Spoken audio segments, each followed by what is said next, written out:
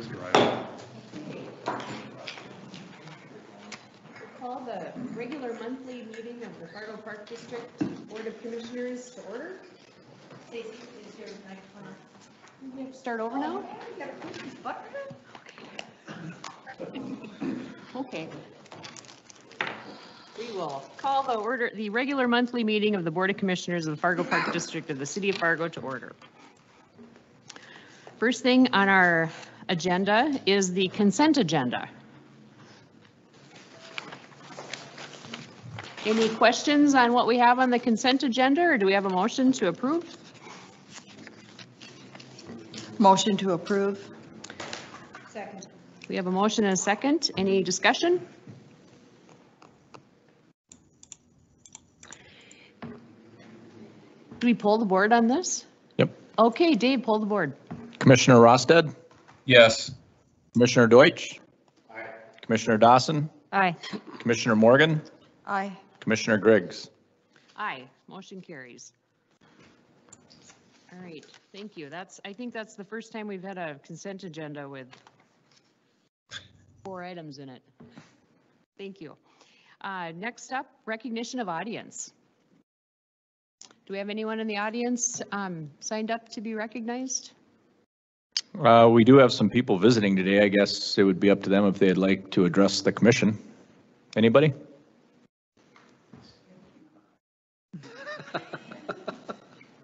All right.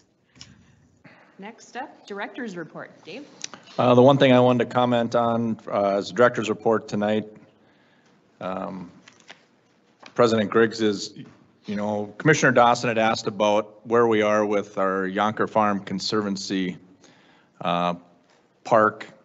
And I just wanted to let everybody know, and I did send out some emails to try to reconvene I call it kind of a brainstorming group, and we sent it out to several conservation agencies within the city of Fargo. We've got Audubon Dakota, River Keepers, North Dakota Game and Fish, Northern Plains Botanical Society, NDSU, the Red River Zoo, and we're going to try to reconvene everybody along with Commissioner Morgan, who would like to sit on that committee, and kind of pull everybody together and see if we can come to a consensus and a collaboration effort to kind of redesign that park into a conservation park that would, be able to kind of a learning center for kids and adults alike and have an indoor and outdoor component to it. So I just want to let her know we did get going on that this week, and we look forward to getting everybody together and kind of brainstorming ideas of what could happen up there. I was at the City of Fargo Resiliency and Sustainability meeting here just before this meeting and let them know of kind of what our plans were, because one of the topics today was native prairies. So it's going to be a great demonstration site for City of Fargo and the Park District, and a destination site for North Fargo. So we're looking forward to it. And I know we did have a couple other directors' reports, and we do have Kevin, Carolyn, and Dave Beats that I'd ask them to give a brief report on kind of the areas that have been asked about. And I know Kevin's was on Broadway Square. So Kevin, if you could. Certainly, commissioners. So really we've transitioned out of the winter. The rink is out. We've got turf down there. The new sign is out. So we're currently looking for hiring staff that's part-time. We do have one full-time position that we'll be looking to fill. Down there, we've got a new screen that we have a bid process that will be opening bids tomorrow. Part of that bid process is a naming of the pavilion, which will pay for that screen. That will come with the signatures of that bid and the naming sponsor. As far as programming goes down there, we got 68 events and activations planned for April through June. Some of those events are the World Book Night, working with the Fargo Public Library, NDSU Press, to have that World Book Night on April 23rd. We have the Community Sketchbook Projects, Chalk Fest on May 1st. We have a National Pet Activation, which will have a Broadway Square Pet Pampering Station down there. We'll offer cornhole leagues that'll be going on there. Peggy Lee Day, Spring Makers Market that'll be on May 22nd. with 20 different vendors and 2 to 3 food trucks that will be down there. Fitness series that'll happen over the noon hour, Monday through Friday, with working with area health clubs that will be provided that fitness studios down there. We'll also have Fitness Fridays, movie nights, music at the square, and then we've got some big rentals coming out, the TNT Fitness Gala and the Able Games that'll come May 13th through the 15th. Obviously, you guys all know about the DCP Street Fair. They'll have community concerts and going on in that square from July 15th through the 17th, and then a hatch coaching meet and greet. We will be having a committee meeting, the Recreation Committee meeting on next Friday, the 23rd. So Anna will be going through a lot of these programming items in more detail at that time. So that's kind of the summary of what I have for Broadway Square at this point. Any questions you might have? Is the screen a video screen or Yes, it is. Video board. Yep. for the movies or for other Correct. things? Yep. How big is it? 9 by 16, Life size. life size. So it will be nice, and it'll be retractable, so it's not a tear up and put up all the time. So. And it won't blow away, so you won't Right. need We don't need bodies to Joe come to and hold it harness it down. down. Yeah, that's right. So it'll get put away between events, or it's permanent? It's a permanent structure, but it can be lifted out when we have stage set up down Okay. there. Yep, Got it, It'll retract back into the ceiling. yep. got it. That's Thank part of you. the bid process. Do you, are you happy with the 68 events? Is that kind of where you were thinking you'd be?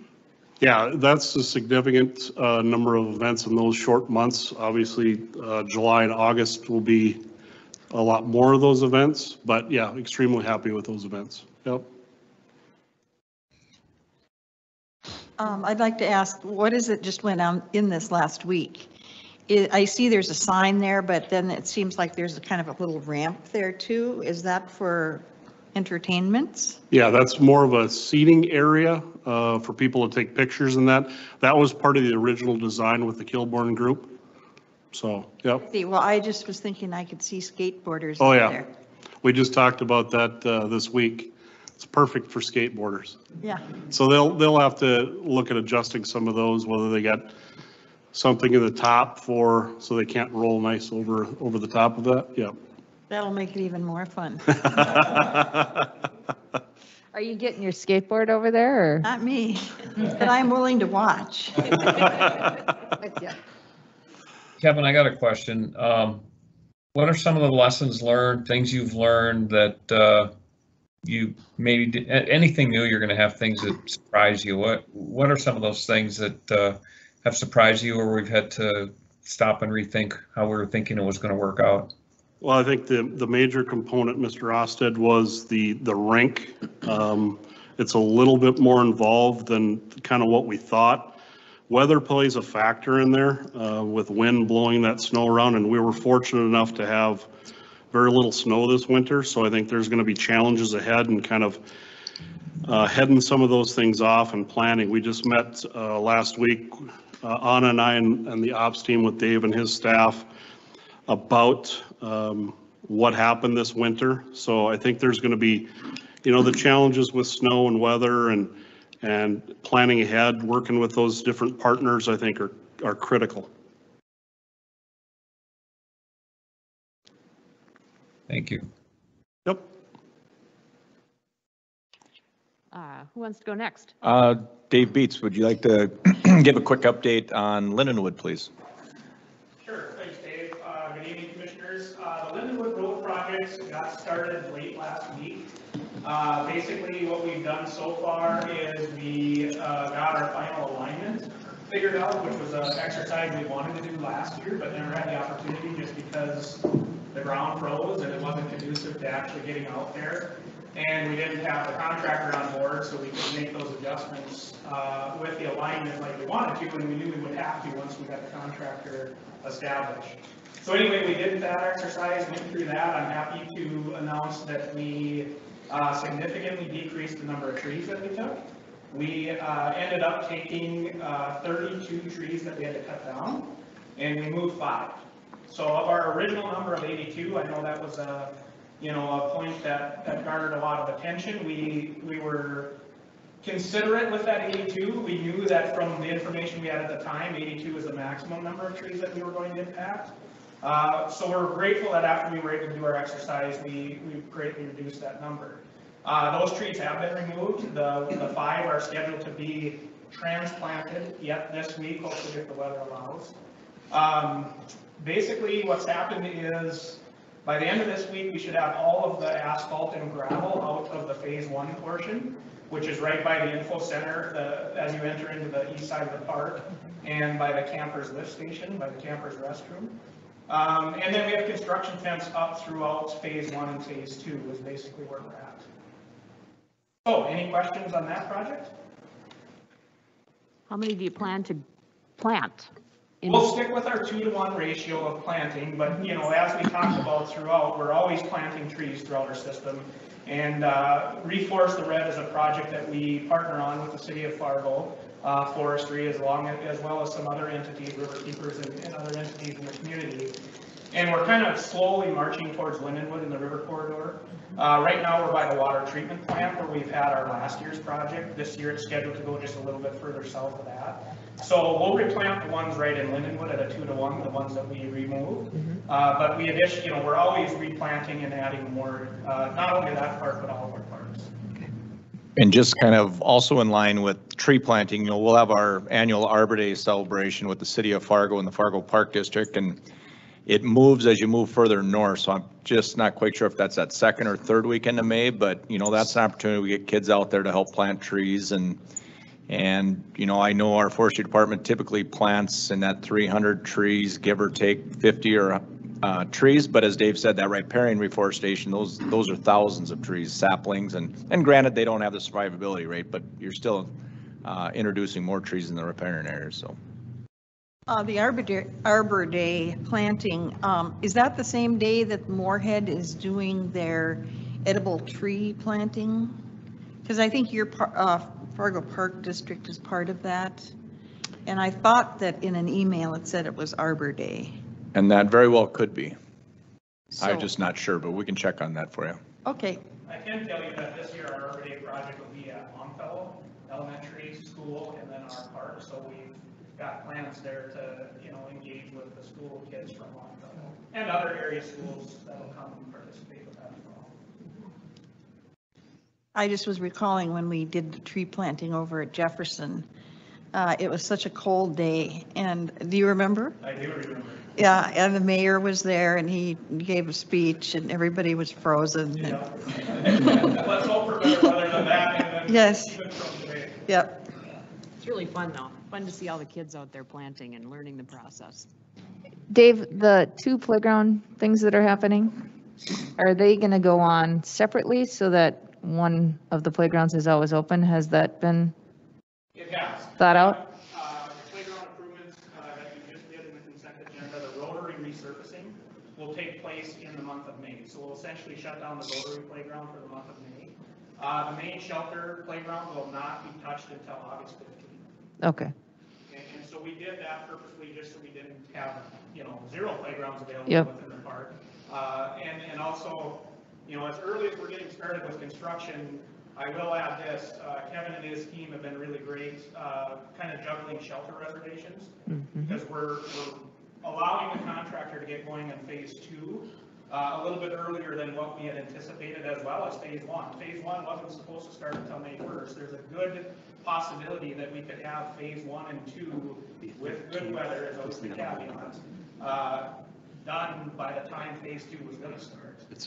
So we're really hopeful that we can, get past this week and make some good progress, so we're not disrupting the park for as long as what we would anticipate. Yeah. So can we put some kind of signage on the rotary fence that says, hey, scoot down a little further, there's another playground? We will, and that's part of after tonight's approval, then yes, we'll start getting Okay. that messaging out so people are aware of when it'll be closed and that we do have another playground available within the park. Because there's probably a chance that people have been to the rotary one, but haven't gotten in further to know there's another one? Okay, thank you. I received an inquiry about the black top that's in the RV area. I know that you had said you were going to be removing a lot of black top in the Parks District. And I'm just wondering if that's part of this Lindenwood project to remove that? It isn't as of this point. As we progress into, further steps of what amenities and the final design, if you will, or master plan is what we always talk about. Once we progress into that stage, I think then yes, my goal would definitely be to replace those camper pads with concrete when the time comes. We'll have to see where prices are and things are at that time, but it's very well proven that concrete outlasts asphalt, and there's way less yearly maintenance that has to go into an asphalt product, or into a concrete product, excuse me. I see. So there is a little road that goes through there, though. Is that? Oh, yes, the road itself, that is not part of this. Right now, we're stopping just short, if you know where the camper's restroom is, right above the lower campground. We're redoing that kind of asphalt area around there. And that's about the only thing that is associated with the campgrounds that's getting replaced with concrete. Okay, thank you. Yep. Thanks, Dave. You bet, thank you. Thank you, Dave. And just an update, the edible forest is May 13th and Arbor Day is May 21st. So, Okay. so thank you, Dave. And I forgot to say thank you, Kevin, for your update, but thank you. And moving on to Carolyn for an update on Legends and Rose Creek.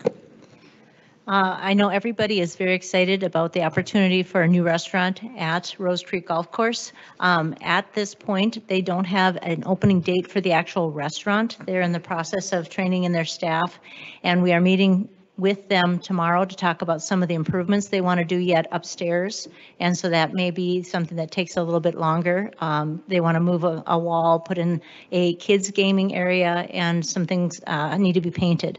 But the grill downstairs, they did have open last week on Saturday, and didn't have it open today. Of course, the snow made a lot of golfing difficult. So they are hoping that by the weekend that they can be open, and they're looking at regular hours there, Monday through Friday from 3 to 8 p.m. and then Saturday and Sundays 11 to 6. They plan to have some beverages as well as sandwiches down there for the golfers. But as far as seating for the restaurant, that'll take a little longer. The beverage cart they're looking at having open and out on the course April 22nd. And then they do have some special events that are starting to book, and their first one is April 26th, and they have a wedding on April 30th and May 1st. So things are looking to shape up here before the end of the month. Thank you, Carolyn. And that's. I did not play today, no. Bragging rights. I don't want to. Got it. You need some orange balls. So that's all we have as a director's report, unless any commissioners have any questions. Anybody have a question? All right, thanks. Everybody. Next up, Foundation Director's Report. Brian. Good evening, commissioners. You have to talk real close. You can bring it even out of there and talk. The lights on green. How's this? Is the green light on? I just want to make sure the battery's in bed. Oh, it's not. User error. Worked perfectly fine when I was Uh-huh. Yeah, I think the battery. You killed it. Do you want to just maybe take Don's and stand there in the corner? Sure. Well, you could move it over to the podium too. There you go. Perfect. Bob Barker. Yeah, I was gonna say, you look like. How's this? So good evening, commissioners. So just a quick update on Foundation. First of all, the Foundation Board is meeting on Monday. So next week, just kind of our regular meeting. And we, of course, will have an update on Sports Complex and everything that is happening around that, including any activity that's happened with Sanford in terms of bringing their property into the city of Fargo. And then a little bit update from Dave talking about action tonight and all the stuff that's been happening in the last few weeks from from the Park District and Park Board standpoint. And then finally, Craig and I will provide an update on the capital campaign. The mini update on that is we are busily asking people for money. And I mean that in a positive way. We've had some really good meetings and hope to have some success stories to share in the not too distant future. The clock's ticking, I guess, is the best way to put it. And we have a $17 million goal in mind, and we're optimistic. We're optimistic we're going to get there. But it takes one meeting at a time. So we have a lot of those lined up in the next few weeks. We have sent out a list to all of you of the 50 plus different entities, organizations, individuals that we're wanting to meet with. We've set up meetings with probably somewhere in the third of that group. We'll send that list out again. If there are people on there that you happen to have an in with, we'd love to hear it. We'd love to have some help just walking through the door. So we'll send that out tomorrow. Also at the foundation meeting, we're gonna start the discussion of developing a strategic plan. So kind of what comes next. You know, the big project, of course, is dominating everybody's vision right now, but we need to have a what happens after we get this one accomplished discussion. So we'll start that on Monday. Have a little bit of discussion on charitable gaming and our efforts at determining if that's something we want to do to help raise some funds for the Park District Foundation. And then we'll talk about our classic golf tournament that's scheduled for May 19th. You all should have gotten an invitation to that. And whether you're a golfer or not, we're going to have a luncheon before the event. So make plans to attend that, if nothing else. And that's kind of the update on the Park District Foundation. Anybody have any questions on that for me?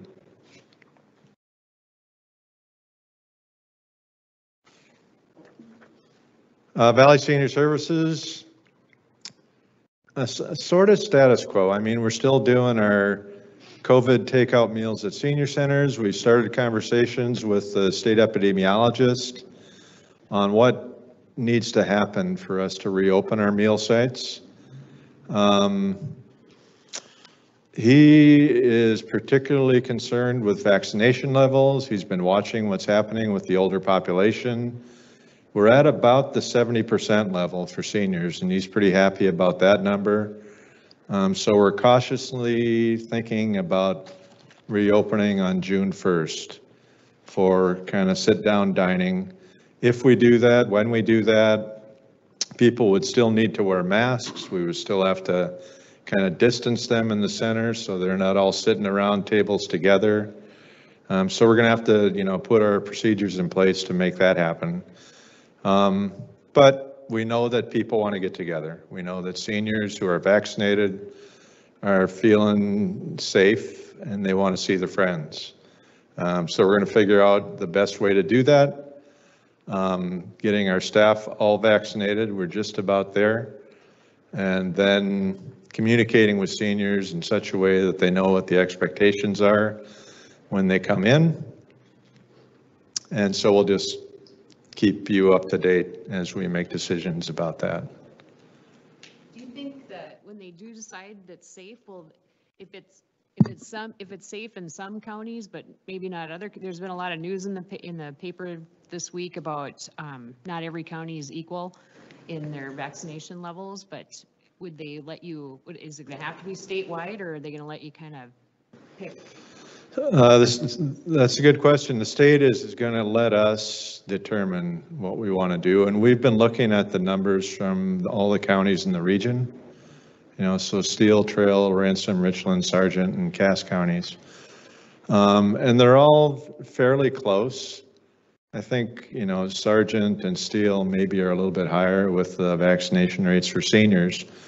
But the state's leaving it up to the regional administrative entity to make a decision. We're meeting with the state the end of this month just to get any kind of last marching orders, but We think what they're looking for is kind of our guidelines, for what we're going to be doing when we open up, in terms of masking and distancing and sanitizing and temperature checks and that kind of stuff. So we'll learn that at the end of the month. We'll put all that together during the month of May, I think, and hit the ground running in June. I have a question. Just wondering how your satisfaction level with contracting with Concordia for food is going.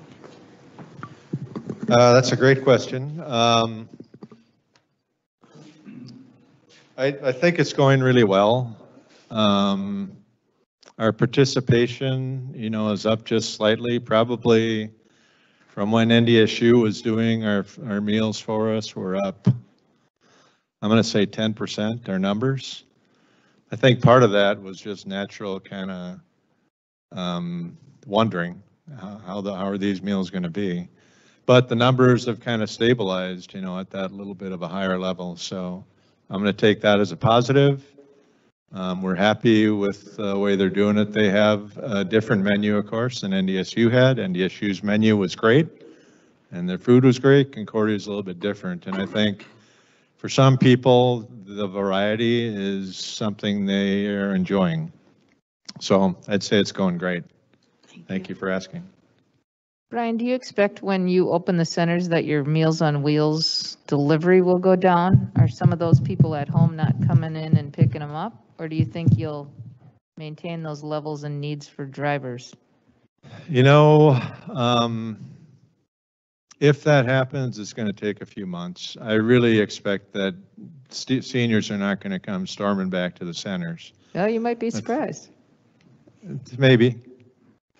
But I expect that it's going to be kind of slowly getting used to being out in public and Sure. being around other people. Maybe in 6 months, that number will drop off a little bit, but I don't see it happening right away. Sounds good. How is your driver need? Speaking of. We're always looking for volunteers, and if you want to help deliver Meals on Wheels, you can call 293-1440. Takes about an hour right around the noon time, and we have routes in Fargo and West Fargo. Thank you. Thanks for your time. Hey, Brian, Jerry here. You were talking about getting staff vaccinated, and we're talking about it in higher ed about vaccination hesitancy and things like that. What are you seeing within your staff? Are they is everybody on the uptake, or some of them not sure, or just percentage wise? What are you seeing? So we've got about 125 staff members. So far, I'm only aware of one person who has chosen not to get vaccinated.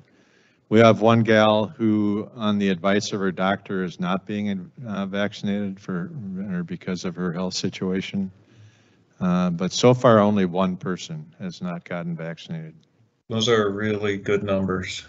Yeah. Well, we have a lot of older people that work for us, and older people, I think, want to be safe. Yeah. Thank you. 293-1440, Joe. Thanks, Brian. Yep. Any other director updates? I think that completes it. Okay. Next up, board to discuss and consider for approval a Garden of Healing proposal. Kevin Bowe and Dave Leaker presenters. I will let Kevin Bowe do the introductions for our special guests and present this one. Thank you, Madam President. Commissioners, in your audience tonight, or in your packet, sorry, is a proposal that was discussed at the Facilities Committee meeting a couple weeks ago. With us tonight is Sarah and Arlen Fisher. I will have them, and they got some guests also in the audience as well, so I'll have them go through their proposal at this time.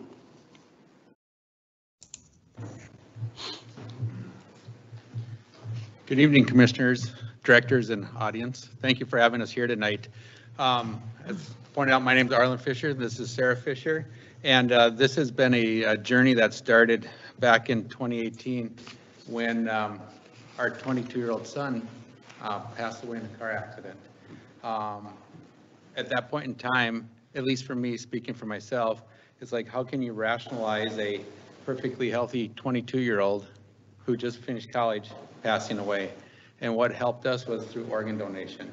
And the Garden of Healing is our way, our thoughts, a way to give back to the community to help not only us heal, but the community heal, especially through the year we all have gone through.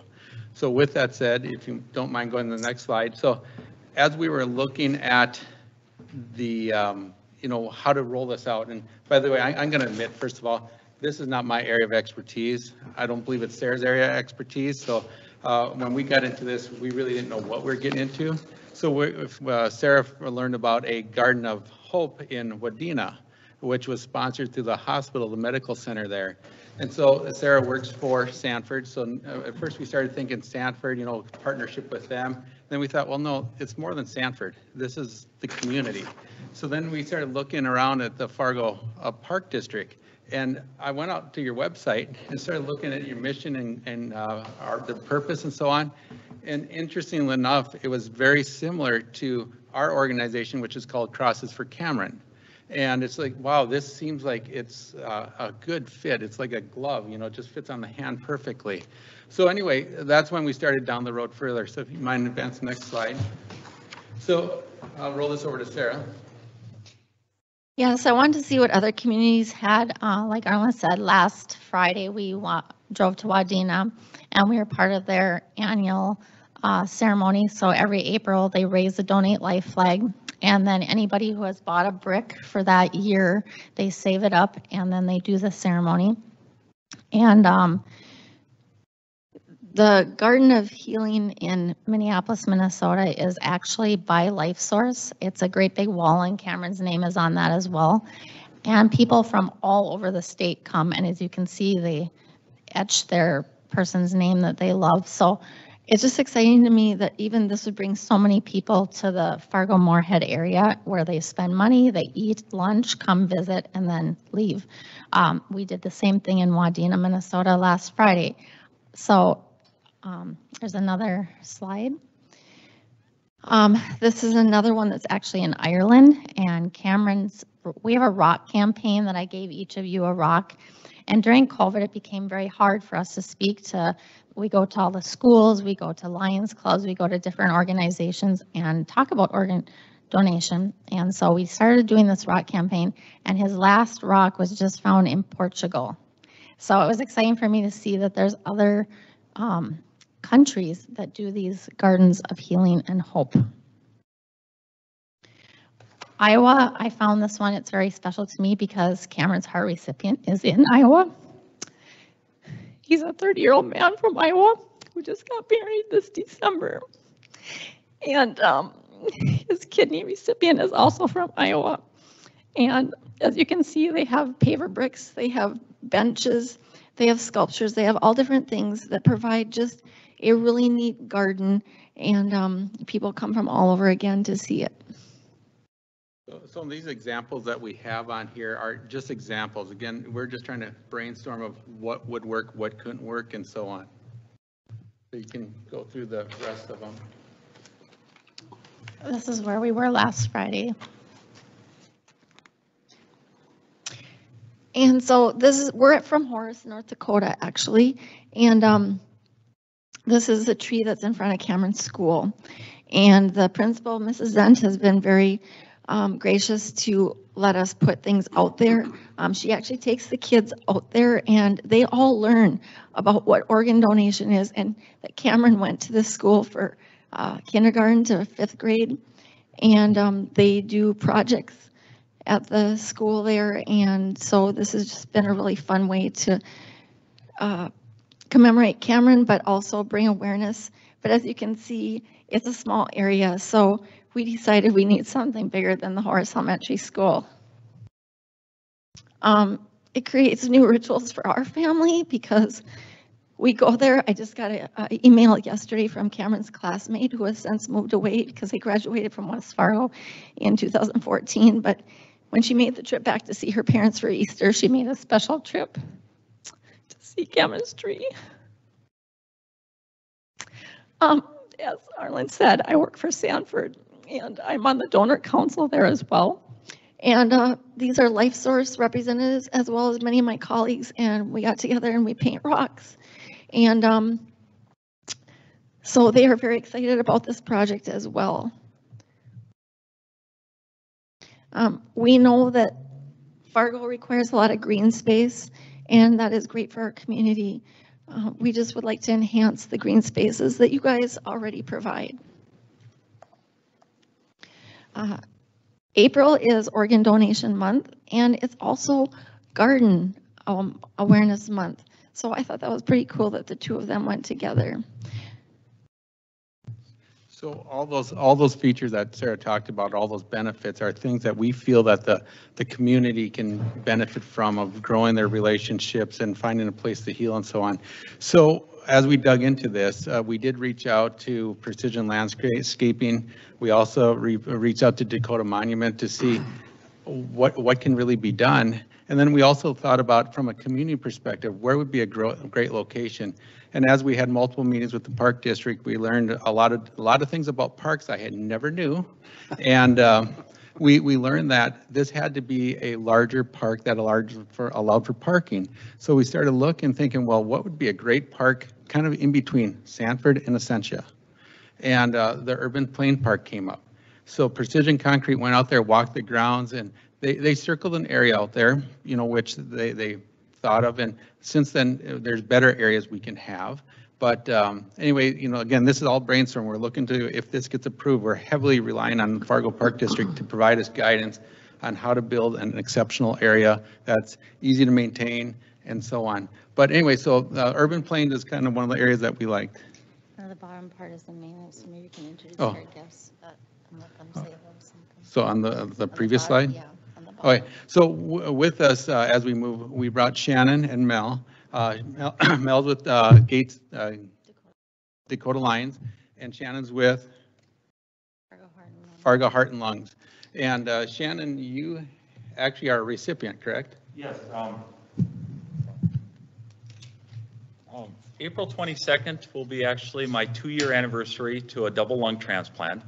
And it was because of a young man named Zachary Mendoza Rodriguez in Wichita, Kansas, telling his parents just weeks beforehand that he had marked an organ donor on his driver's license and that he wished to do that I was able to get this life-saving transplant. I was back in the lab I work at Minnesota State Community and Technical College. I was back in the lab with my 60 students 4 months to the day after the transplant. This park would be huge for me. You know, it would be a place that I could honor my donor. It would be a place that we could visit. My wife and daughter over there are there, and you know, due to this life-saving transplant, I'm able to play with my daughter, jump on the trampoline, run around, go hiking, do all of those things that I haven't been able to do in a very long time. So, yeah, so thank you. And in conversation with Shannon and Mel, you know, part of it too, we're looking at, we don't want to dump this on Fargo Park and say, now maintain it. So we're looking at resources of who can maintain it. Well, there's Crosses for Cameron, which is an organization we run.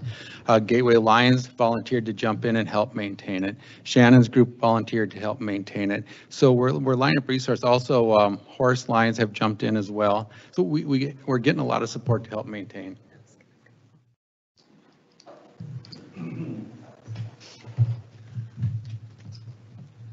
Yeah, I'm Mel Olson, and I'm a Fargo Lion, and I'm also the president of the board of directors for the Dakota Lions Sight and Health. Dakota Lions Sight and Health is a, let's see how I want to put it here, but there used to be things that called the Lions Eye Bank, and the Lions Eye Bank, you know, got ocular material and sent it on to people that needed it. And that eye bank now has joined with South Dakota Lions Eye Bank to form the Dakota Lions Eye Bank. And the Dakota Lions Eye Bank is one of the leading eye banks in all of the United States, and come up with new ways of packaging ocular material and so forth that people follow. So, you know, we're really we're excited about this, and I've heard their presentation before, and I'll tell you what, the Fargo Lions and Lions in general and the Dakota Lions Sight and Health, we support this. This would be a great project. And, you know, I want to tell you a little bit about Lions Eye Bank, or the Dakota Lions Sight and Health. First of all, I want to start out by telling you that April is the National Donate Life Month. So I assume there's nobody here that doesn't have donor on their license, right? And if there happens to be anybody who hasn't gotten around to putting donor on their license yet, you know, why not? You know, well, you heard the gentleman here who got lungs, was it? Yeah. And, you know, I could tell you a lot of stories. I've been on that board for a long time, and they have meetings where they bring together the donor families and the recipient families, and what a touching operation. It's unbelievable. The people that are enjoying an unbelievable life now, they can see again, or whatever, because somebody had signed up to be a donor and unfortunately didn't need whatever anymore, or whatever part that was. And so I'm, you know, I'm here to really support this project. And like Sarah told me, hey, it'd be a good time for you to promote Dakota Lions Sight and Health. And so I'm promoting it, and I'm telling you that April is the month that you need to sign up for. And there is really no reason in the world why a person wouldn't be a donor, you know? Look at what you can do for people. I got to tell you about one. Each year we have an honor event where the recipients are invited and the donor families are invited. And the first one I ever went to, you know, I'm a tough Norwegian and I don't cry easily, but you know, it was unbelievable. The donor had donated a heart, the donor's family. And the recipient, you know, was talking about how great it was and how she felt. And so the lady, the mother of the donor, came up and said, "Can I listen to," I think his name was Orville's heartbeat? And so she put her ear there and listened to the heartbeat. It's an unbelievable thing. It's you know, we thank families that are willing to do that, to make a good, relatively good thing out of a really bad thing, you know, and how can you beat that? Thank you. So one of the hopes that would be, like the experience Mel was talking about, is provide a place where families can get together. Sarah and I drove all over Iowa, Illinois to meet the recipients of Cameron's major organs, and what a moving experience. I was telling Stacy earlier that you know, you think of it as one person, but when you go and meet these people, the liver recipient that we met, 30 of their family members were there. And so you look at it, it's like, this is just not impacting one person. This is impacting a whole bunch of people. Excuse me, I should have said that. As many as 450 people benefit from one donor. Anyway, if you'd like to move to the next slide, please.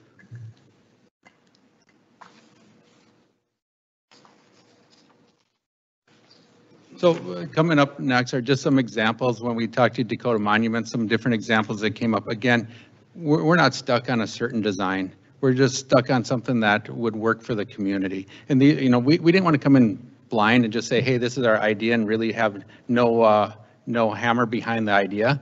And so we came up with some more ideas, as well as costs and so on. So move to the next slide. So funding, you know, that's always a good question. It's like, who's going to fund this? How it's going to be funded?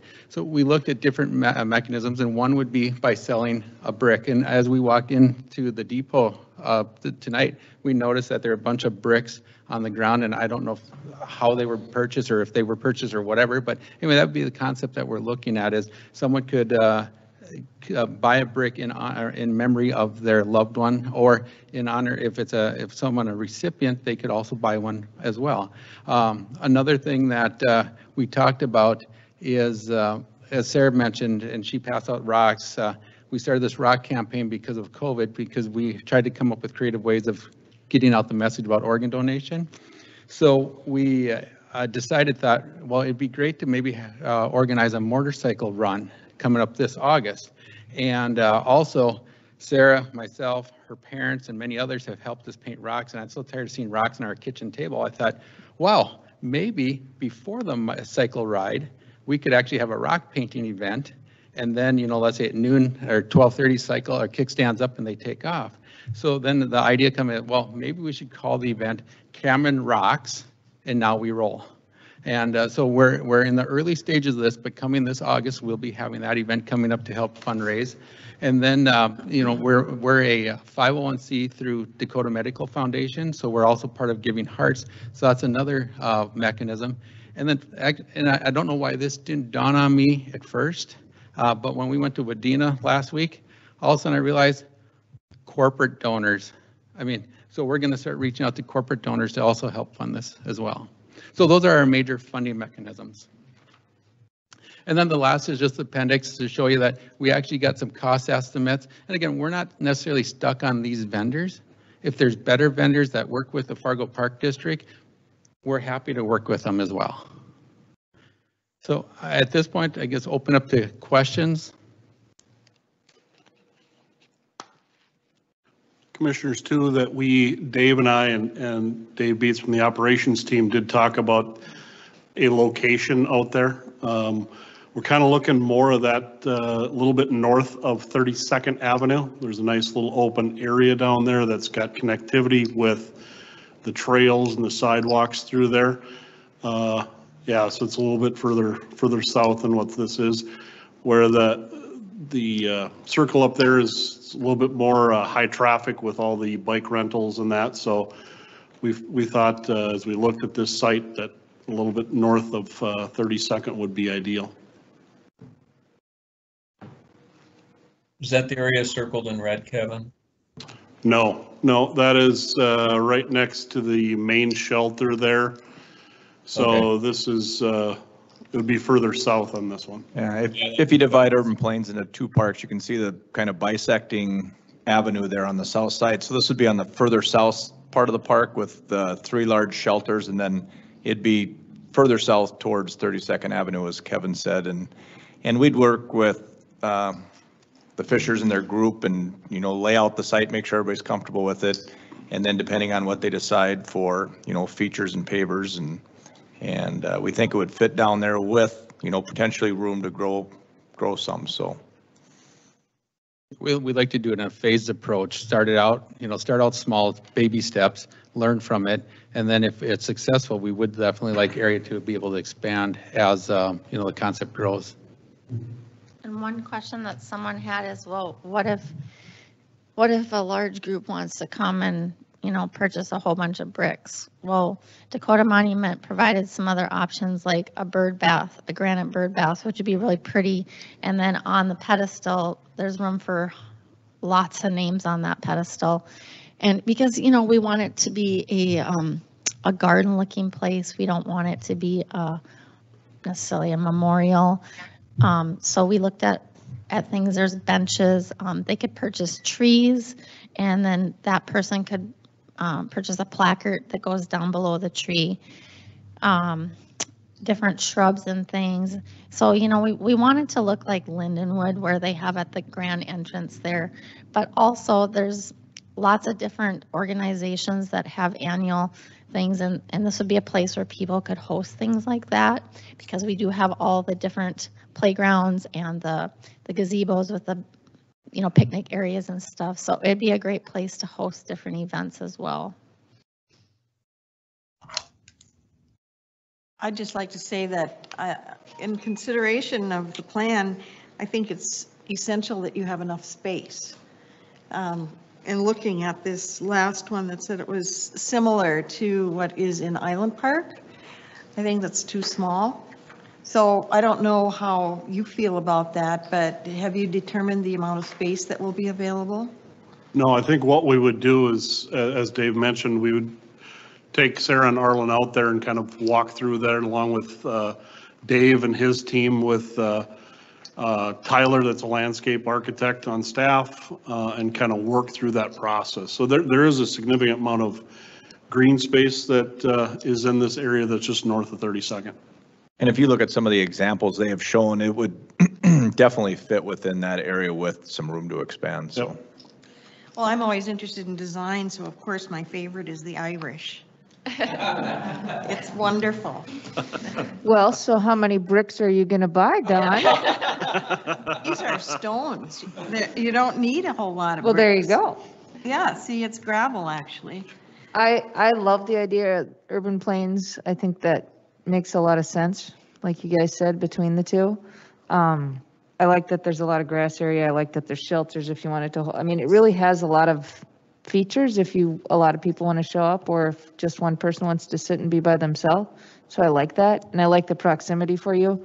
Plus, I like that you're not really penned in of, well, if we go too far, we're now in the outfield of this baseball diamond or a soccer field, or you're not really encroaching on anything that we'd have to worry about space.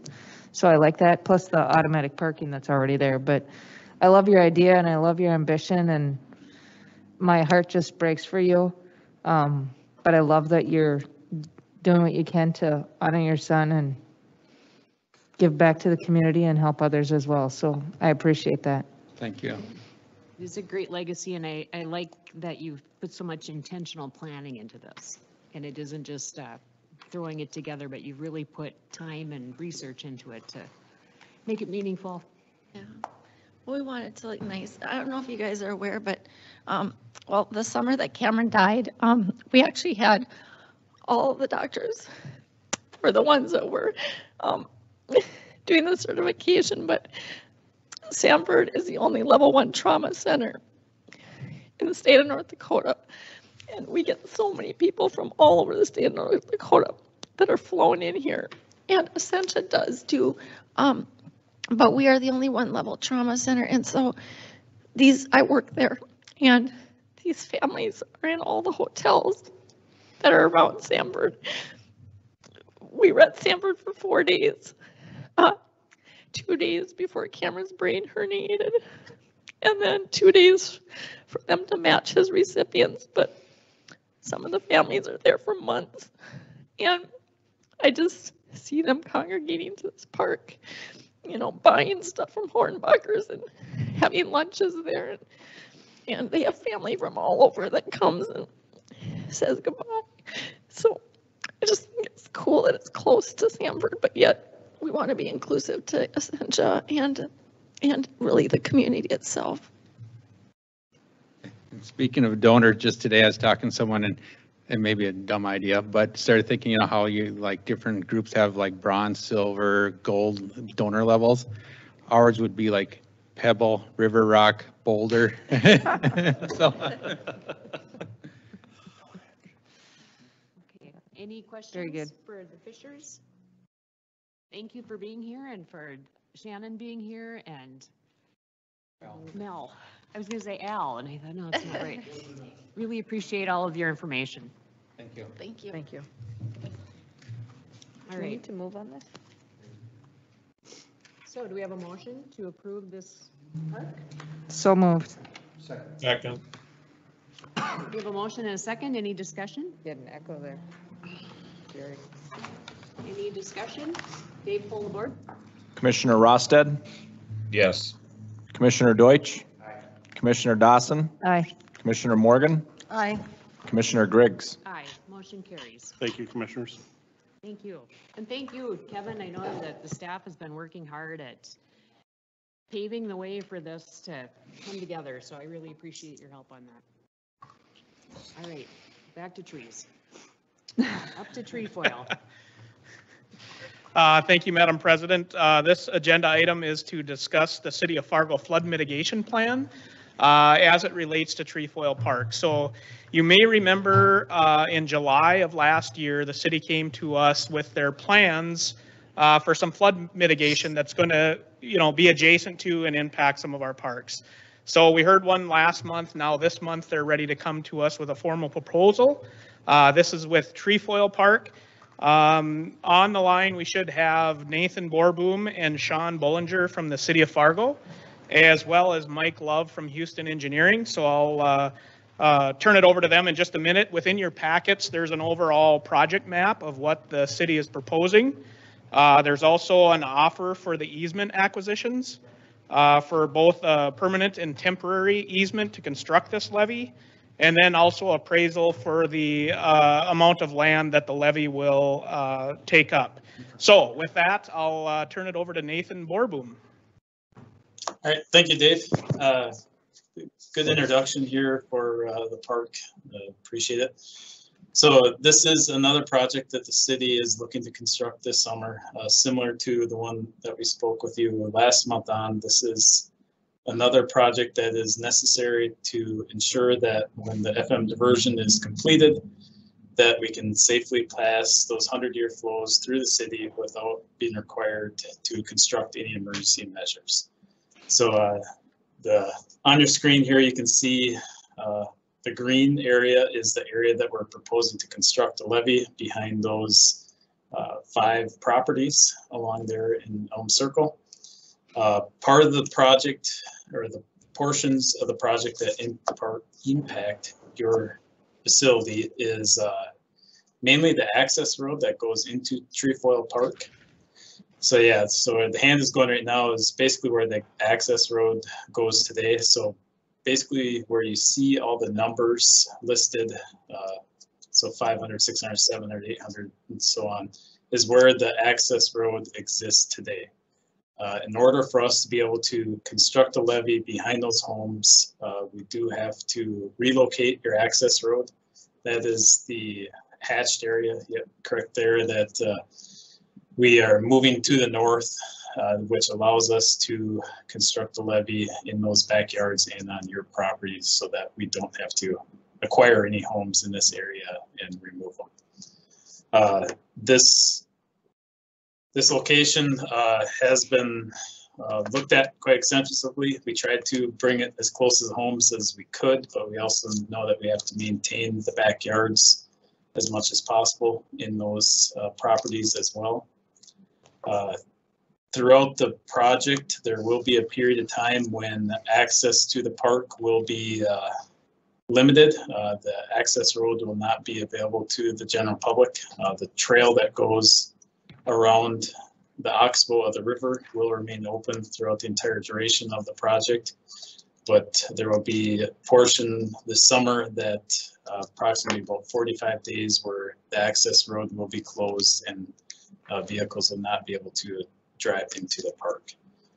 We've worked closely with the Model Airplane Club that utilizes the park for various events in the summer, and we are making sure that we'll have that access road open when their main event in the summer occurs in August. So we will be requiring the contractor to have the road open by that time.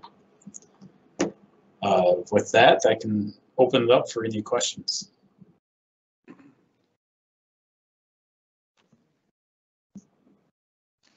Nathan, this is Vicky. I asked you at the facilities meeting, but of course I can't remember that far long ago. What's the difference between the gray and the green? Sure. So the green is where the levee will be positioned itself, and the orange, reddish, pinkish color is areas where we'll be completing some grading. So that'll be just some land disturbance areas. Makes sense. So all of it will be grass. It'll be a grass dike. Yep, that's correct. So it will be a levee that's grass. The dark black line that you see on the home side of the levee is actually a small retaining wall. So there'll be a 3-foot retaining wall that we'll have back there, which helps reduce the footprint of the levee and help maintain some of the backyards that these properties have today. Okay, so their property line will end at that darker line where the green starts?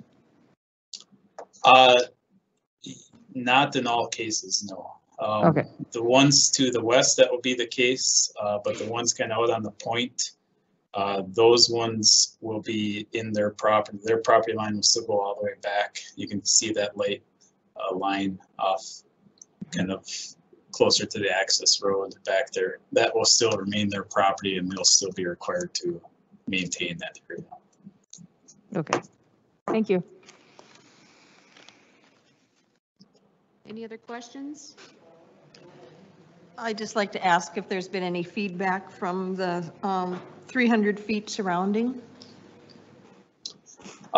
We've worked closely with the affected property owners here the past year, I suppose. We did have a neighborhood meeting initially when we kicked off the project, which was probably about a year ago at this point. So the neighborhood is aware of the project, but over the past 6 months or so, we've really been working closely with the affected property owners. Thank you. Any other questions? I know we've also got Paul Kegel in the audience, and so Paul is with the FM Skylarks.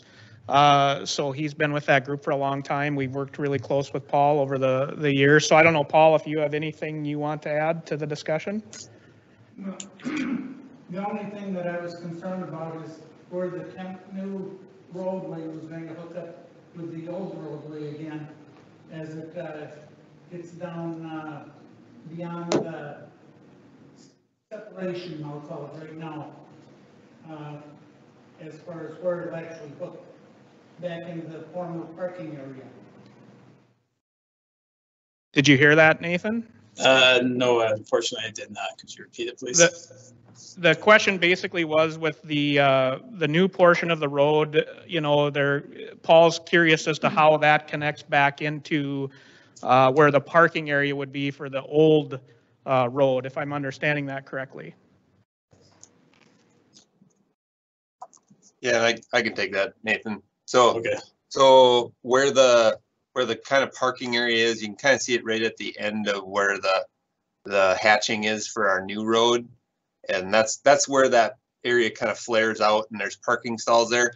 We're tying in at that same location. So I don't anticipate any loss of actual parking stalls there. Obviously the road shifts over and where you come into that area is a little bit different, but we tried to maintain all that kind of diagonal parking over by the circles themselves. And so that there'll be a temporary closure, but the long term is that they'll have the same parking area they had before.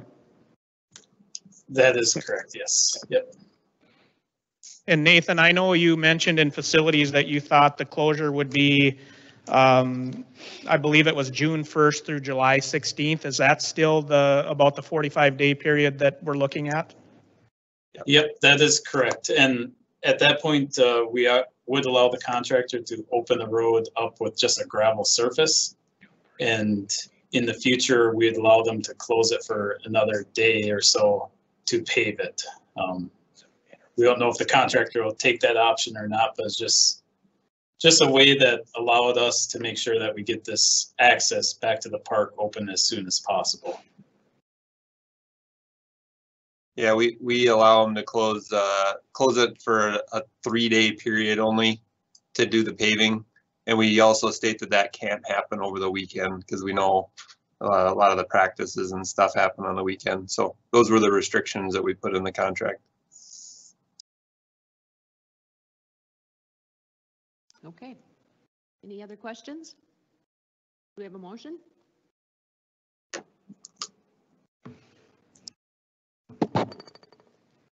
I'd like to make a motion to approve. Is there a second? We have a motion and a second. Is there discussion? Paul, do you have other concerns? Do you have any other concerns, Paul? No, other than, I guess you can put this one in there, but are they going to have a temporary road when they start doing the construction? Yeah, Nathan said that, you know, outside of that 45-day closure period, there will be a road in and out of there. So outside of that time frame, there will still be access, except for the contractor has an option for a 3-day closure when they go to repave everything, and that's kind of one of their last steps. So while we're doing construction, they'll be able to get in. Correct, except for that time frame of That when 3-day there's. window or? Yep. Okay. That 45 days that Nathan spoke So about. 45 days, they won't have access? Correct. They'll have to walk in farther than they do? Correct. Okay. Yep, June 1 through July 16th. No Yep. access, correct. other than foot. Yep. Okay. So in effect, it will be closed for 45 days, is what you're saying. To vehicular traffic, correct. Yep, Closed to what, for 45 days? sure. I apologize for the inconvenience. Yeah, unfortunately, and we run into this with a lot of projects is, summertime is when our parks are could be argued are the most active times, and that's when we have to do our construction projects. So we know it's a inconvenience and we try our best to mitigate that. All right, any discussion? Dave, pull the board. Commissioner Rosted, Yes. Commissioner Deutsch, Commissioner Dawson, Aye. Commissioner Morgan, Aye. Commissioner Griggs. Aye, motion carries. Thank you. Thanks, Dave. So next up are word to consider for approval the award for the basketball courts at Centennial. All right. Thank you, Madam President. Commissioners, in your packet on this one is an expansion of 2 basketball courts that we'd like to do at Centennial Park. This was heard at the March facility meeting and was recommended to bring it to the board for consideration for approval. We did advertise and accepted 3 bids and had a public bid opening on this project. What staff is recommending is that we would accept the low bid is from AJ Concrete in the amount of $110,000. Money for this project is coming out of our annual concrete and asphalt budget. So I'd be happy to entertain any questions you may have. Rationale for why we're expanding at Centennial to 4 courts from 2 now? 2 courts at Centennial? The rationale for why we're expanding at Centennial. Sure. We've had some issues, it's no secret, in some of our neighborhood parks, and one of those is in the Stonebridge neighborhood, which is just to the north of this. Basketball is very popular there, and so with the popularity of that, we've had a lot of congestion issues due to traffic, because people are driving to that basketball court, and why that one over some others, we've had, in the past, experience of that in other neighborhood parks as well.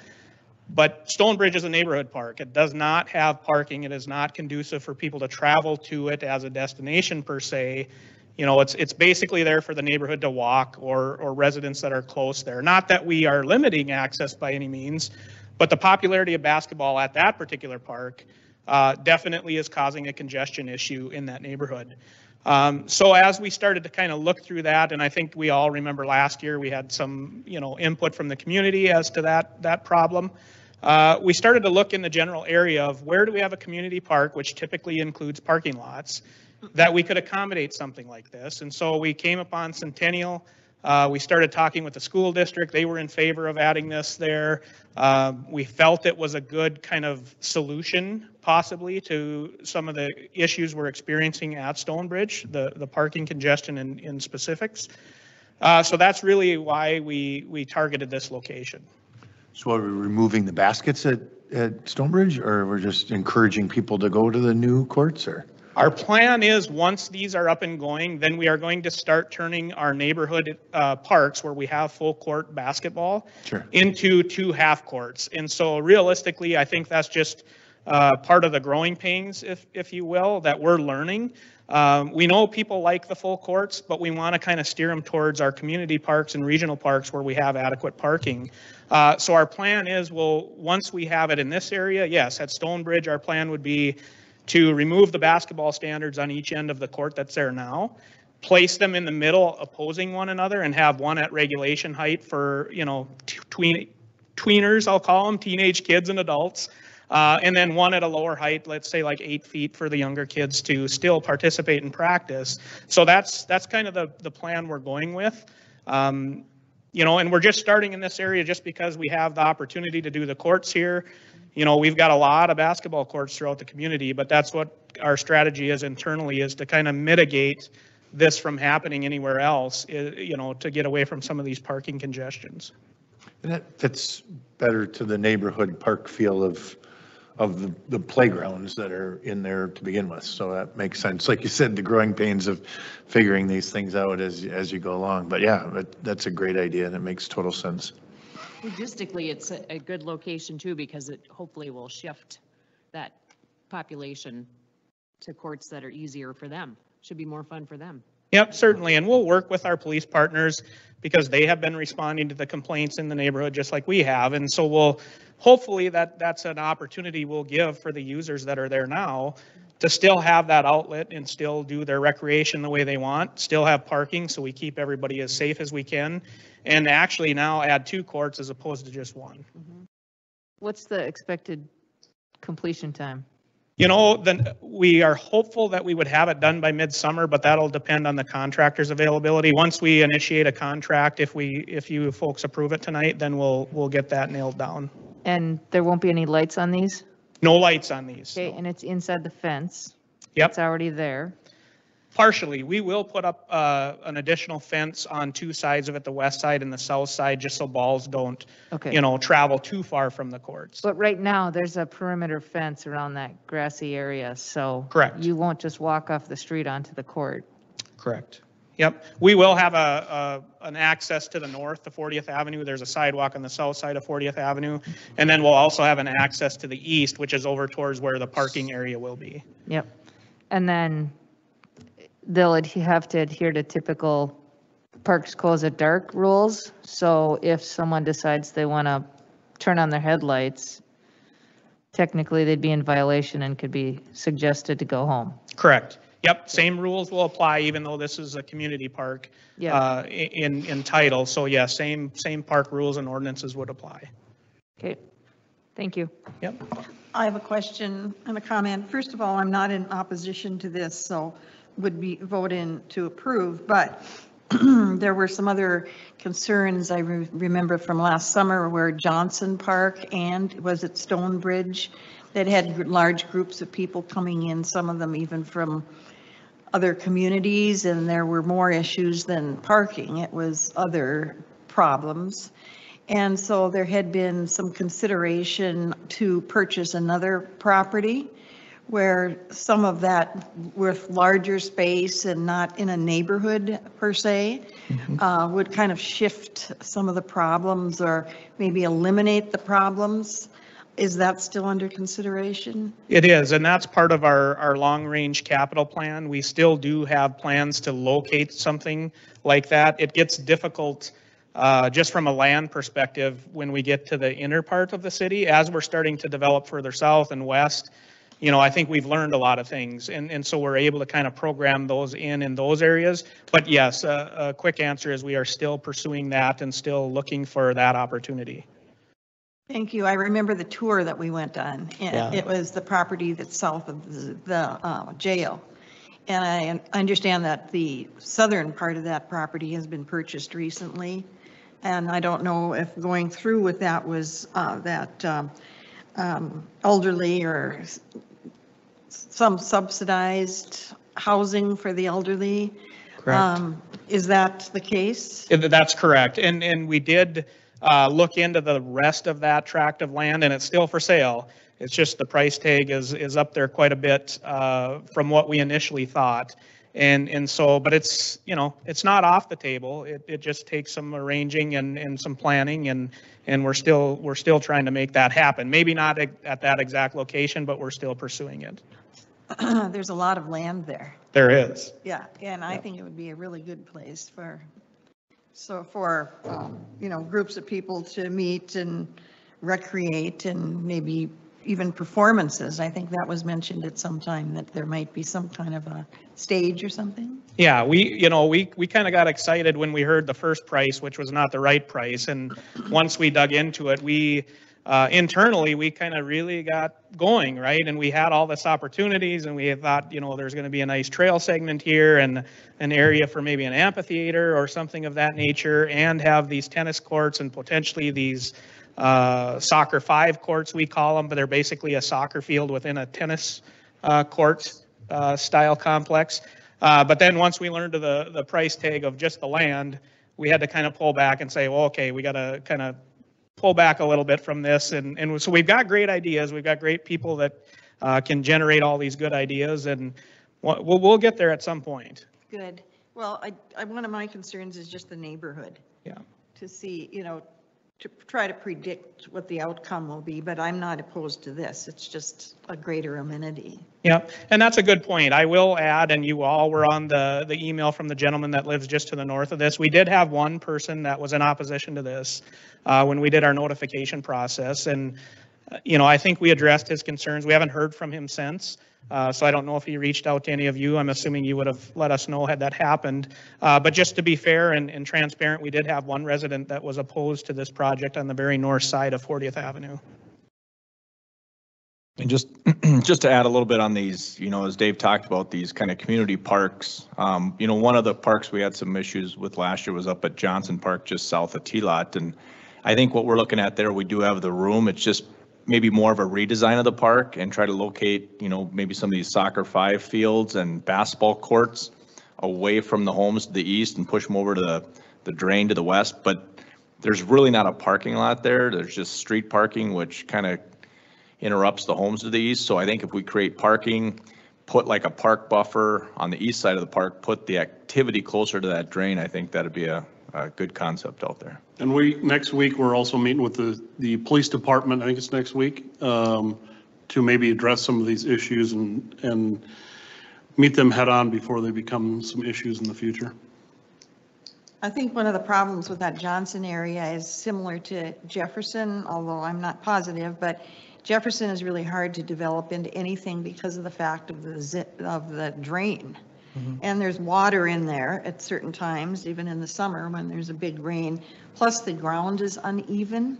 So when people try to play soccer and other games there, they're at an incline, which is pretty much unfair to anyone trying to learn how to play a game well. So I don't know if that exists at Johnson or. It does to a certain extent. On the west side of Johnson Park, it's much the same as Jefferson because it is an active drainage, mechanism for the city of Fargo. There is opportunity though there, I think, as Dave mentioned, to kind of redevelop that park, if you will, and maybe take it away from being a soccer complex and more into a community park where we could add parking on the north side, accentuate that building that we already have there. That playground is on our schedule to update, but we know that, we've been having these talks internally of, well, do we really give this whole area an overhaul? So we've kind of paused on that particular playground, but I think there's some really good opportunities there to be had. Thank you. Yep. I think it's good to listen to the citizens too and how it's being used and be ready to shift. Mm-hmm. Our city grows all the time and new things pop up all the time. And if we are nimble enough to understand that, we can move forward in a positive way. So. Absolutely. Thanks, Dave. Yep. All right. Do we have a motion? I will move to approve as presented. Second? Second. We have a motion and a second. Do we have discussion?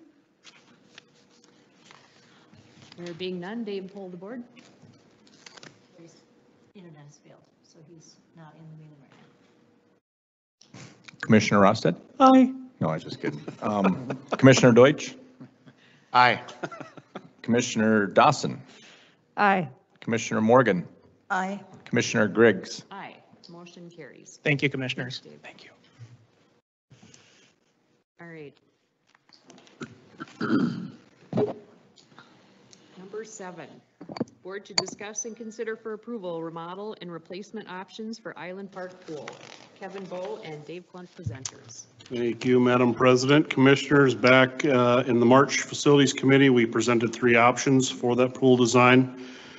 We did have a lengthy discussion, and commissioners asked us to bring back to the full board more information with estimated attendance figures, revenue, expenses from other facilities. I know Dave Klunt, obviously at the podium, has worked closely with other area organizations to get that information. We've worked with Tony from Zerberg and Doug from WTI that will be here for our budget meeting on the 7th. So he'll be able to answer any questions that you have. So They came up with the three options with our input. Obviously, we had the staff survey, or the survey that went out to 2,500 organizations and individuals. Dave working with the aquatics facility and leaders around the community for that. So in those options, as you look at option number 1, it was replace the pool at same current design at the $12.2 million option. Option 2 is the 50 meter with slide with no lazy river at the $4.3 million option, or option 3 with the 50 meter slides and lazy river at the 15.3. So some of that supporting information, I'd add too, I know there was conversations with some of the commissioners that about keeping the kind of the same design with a separate diving well. That diving well would add a $1.6 million cost to the construction of that pool. So that's a significant increase as we look at that. So some of the supporting information, Island Park Pool, under the current design, we get 20,000 patrons for the summer. In 2019, we had an income of 115 with the expenses of 230. Davies at 25,000 patrons for the summer. The Aberdeen facility that we looked at, which is very similar to the option number 3, as we look at the 50 meter with slides in Lazy River. They did $355,000 in revenue with an expenses of $408,000. So a significant increase in revenue. Obviously, there's expense to go along with that, but at this point, we would answer any questions that you might have. Hold on, real quick, 1 second. I just want to clarify that I didn't necessarily understand that the diving well would be very similar to what Harry Holland used to be like, with it being attached but yet separated, right? An L shape, you're thinking. Oh, so and ironically, in my homework, I realized that Island Park in its original design, before it was redesigned, actually was that design, the Harry Holland design, for sake of argument. So anyway, so I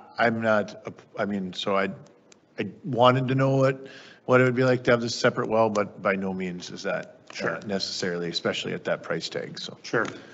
Anyway, go ahead, Vic. Sorry. No worries. So I do want to clarify, Aberdeen, I'm guessing this is their one water park? Yes. So Dave had those conversations with all of their patrons would go to this one water park. Yeah, they built that pool about 15 years ago, and Yeah. they actually shut down 2 pools to merge to that one water Okay. park. Because we would obviously still have Davies and South and North. So not everyone in Fargo is going to magically come to this pool. Correct. And we're not going to get 50,000 people just because we built this new pool. So I think we have to be cautious about assuming we're going to get this huge surge in revenue because we built something new. Yeah, we just Because we're wanted to still spreading amongst 4 pools. Sure.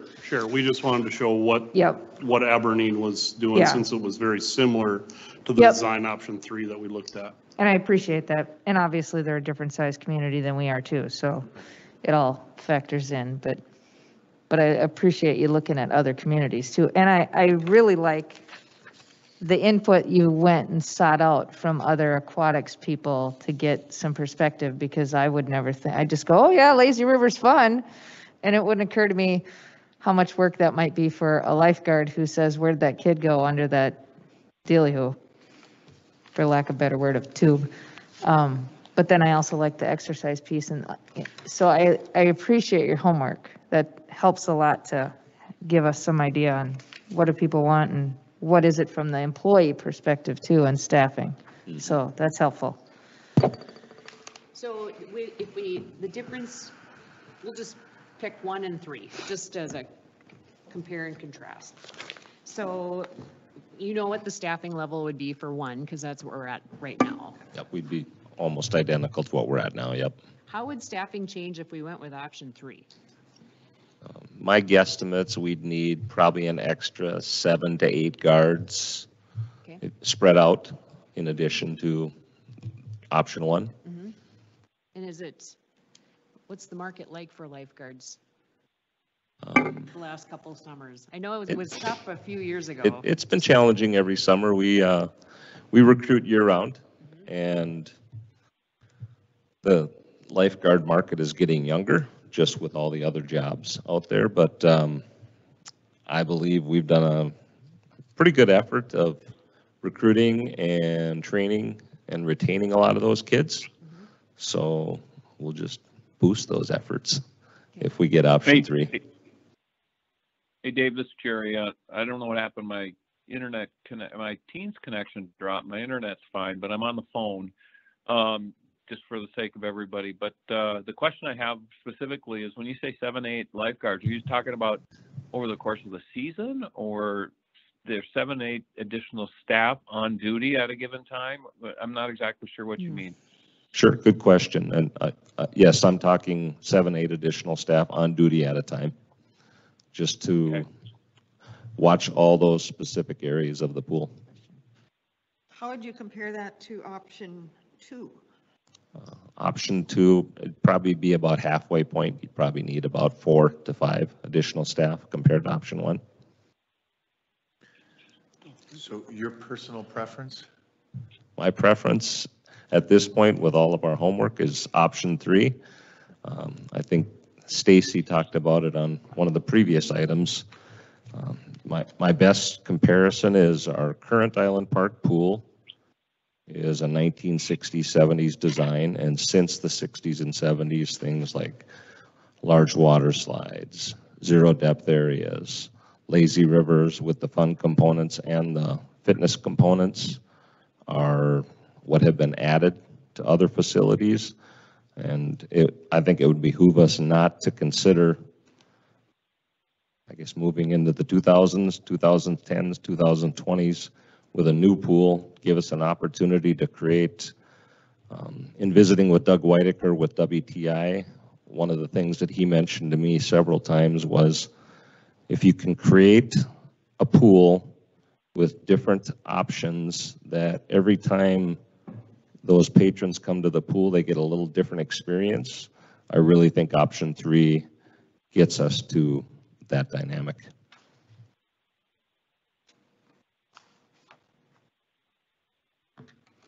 Have you had any feedback from the neighborhood?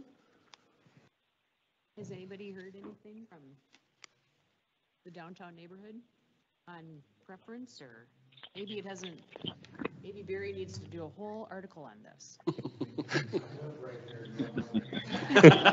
Of course we do. So- Some date off the record. We've talked. Barry, I'll about talk to you this issue afterwards. in the past. Jerry's got something. Yeah, we've talked Go ahead, about Jerry. this issue in the past, but we've talked about this in the past, I think, but I am concerned about, expanding the feature set at the pool area, how it could possibly change the composition of the park itself, let alone I'm worried about the lack of parking to accommodate, a potential destination place as opposed to a neighborhood pool. And that's one thing over, we're going to have another meeting here with our audit meeting and our budget meeting on May 7th, and we can check with the city of Fargo and check their parking ordinances and find out if we need to add capacity or if we're good with that, but we can definitely check on that. Well, now this is just me thinking off the top of my head, but the parking lot by Island Park Pool has got to be about the goofiest parking lot you've ever seen. And it has the drive-through kind of thing, and then it has the into the spots that some people don't know which way to go. And I'd have to believe that there's more capacity if we use that same footprint and just made it better. I don't know.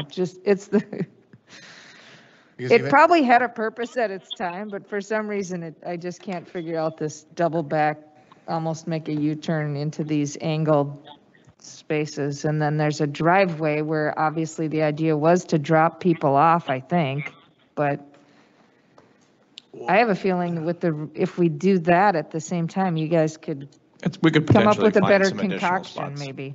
Yep. But Wish I yeah, could that's a end good up in point, the- Jerry.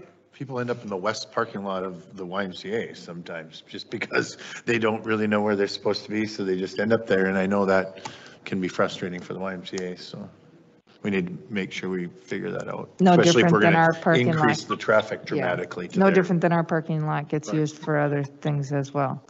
That's kind of the downtown mentality of, well, it's right here, I'll park here, right? And which is, you know, a community thing. Yeah, and I think the purpose of, the agenda item tonight is, try to update the commissioners with some of the information we figured out, with a separate diving well, respond to some of your questions, try to get those answers over the next 2 weeks and be able to present those to you on that May 7th when we can, kind of do a walking tour of the site so you can see how things lay out. Well, I mean, I'll give my 2 cents now. I love the idea of continuing to have a lap pool. I love the idea of continuing to have diving wells, whether they're together or separate. That's another discussion, but I think that's such a big focal point of Island Park and what it always has been, and it's the only outdoor lap pool. So I think that's important. I am curious, if you didn't do that, what would option 3 look like if you didn't have the 50-meter pool? What would that cost be if you just did the other things? If you didn't I have mean, it's not the 15 minus 12, I'm guessing. It's a different combination of dollars. So you're saying without even a 25-meter lap pool? Yeah, so what if you just did lazy river water slide, 0 depth? I believe, isn't the 50-meter pool, Dave, about 2.5 ballpark? And if you don't have that now, that's just fine. But I mean, when I look at this, I look at, okay, do I buy the snowsuit without the hood, or do I pay the extra $20 for the hood? And that's what I kind of feel like this is. We want the 50 meter. I don't know how everybody else feels, but you start with the 50 meter. Well, what are you adding on? And how much are you gaining by adding on these things? And some of the discussion point, I mean, I think I've, kind of brought this point out that, if there was, to me, I guess, if there was a bigger difference in what each amenity costs, if it was maybe 8 million, 12 million, 16 million, then that's something to really consider savings. I think if you look at the estimates right now, and our Mr. Finance guy to my left here always gives me grief, but between 12.2 and 15.3 to get, a 50-meter lap pool, diving well, and baby pool, and then get the full boat, I think that's a relatively good deal for additional amenities, because you already have the bathhouse, a lot of the circulatory system, and then, just the interior areas of the park. So I think it's just the way it's laid out here is presented by the architects in the study. It's for the, I'm not going to say a little bit more because $1 million are a lot more, but it's a big bang for your buck. But exactly. So I want to go back to my, the parking lot concern, but the other thing that I worry about, is the best way to probably say that, is the serenity of the park. I mean, when we talked about over on the FMCT side, we wrestled and we talked about, just a little bit of change that needed to be made to accommodate the fire lane and everything, and the impact on the park. And, I look at I look at Island Park as a serene, quiet area. We add a new pool with the water park features. Are we going to inadvertently change the whole dynamic of Island Park and what it is? And I don't have any issues against if we have a new pool with a lazy river and the slides. I think that's all great. I'm really struggling with that location being at Island Park, and that's the part that I get worried about. I agree with Jerry. I would like to see that more park-like atmosphere. And the question I was going to ask is, if you look at this first image, is that as it is now? And then there are 2 more here, I guess. Anyway, some of them have some green space in them. Some of them have a little bit more openness and not as much busyness. And if you think about like the aesthetics or the atmosphere of the place, I don't see it as a really big kids park, recreational park. I see it more as extending, and in design, that's what you like to do, extending the atmosphere to whatever surrounds it, just like in your house. If you're designing a house, your outdoor areas reflect the function of what's going on inside. So just a comment, but I guess if I were to choose one, it would probably be the second, just because I see there's more green space, there are trees.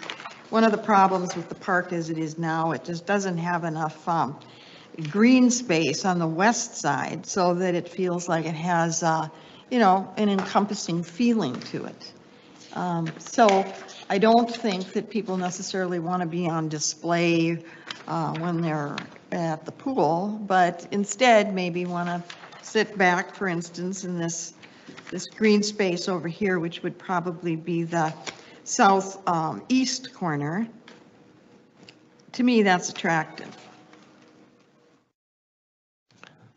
And these layouts that were put together are, I guess, what we call placeholders, just ideas, topics. So ideally, between now and May 7th, after that, we could come to some final answers for design.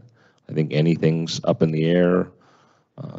In visiting with some of the swim team, I know Dave Leaker had some emails from some competitive people that are dead against an east-west setup for a pool.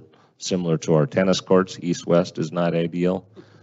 So there's a number of factors, no matter what option we go with, that still can be worked out, massaged, so those type of concerns can be addressed. Thank you. Yeah, and I think the walking tour will be beneficial to do in early May. Yeah, I mean, this comes full circle back to our original discussion at our retreat, and, it's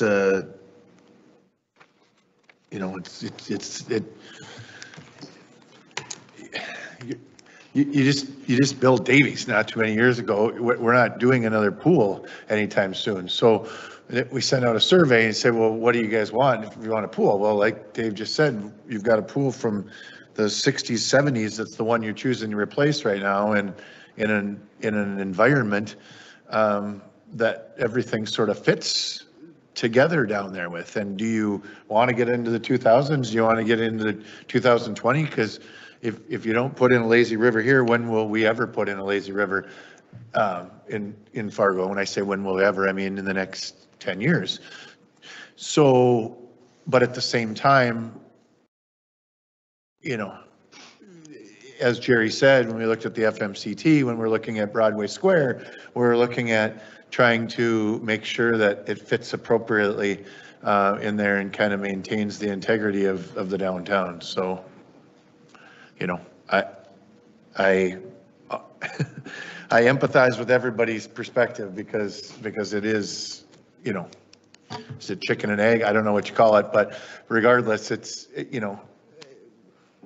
tough. You got to walk that fine line to try to get as much as you can, but at the same time not, and at the same time not lose that appeal that you have down there of the ambiance of downtown Fargo.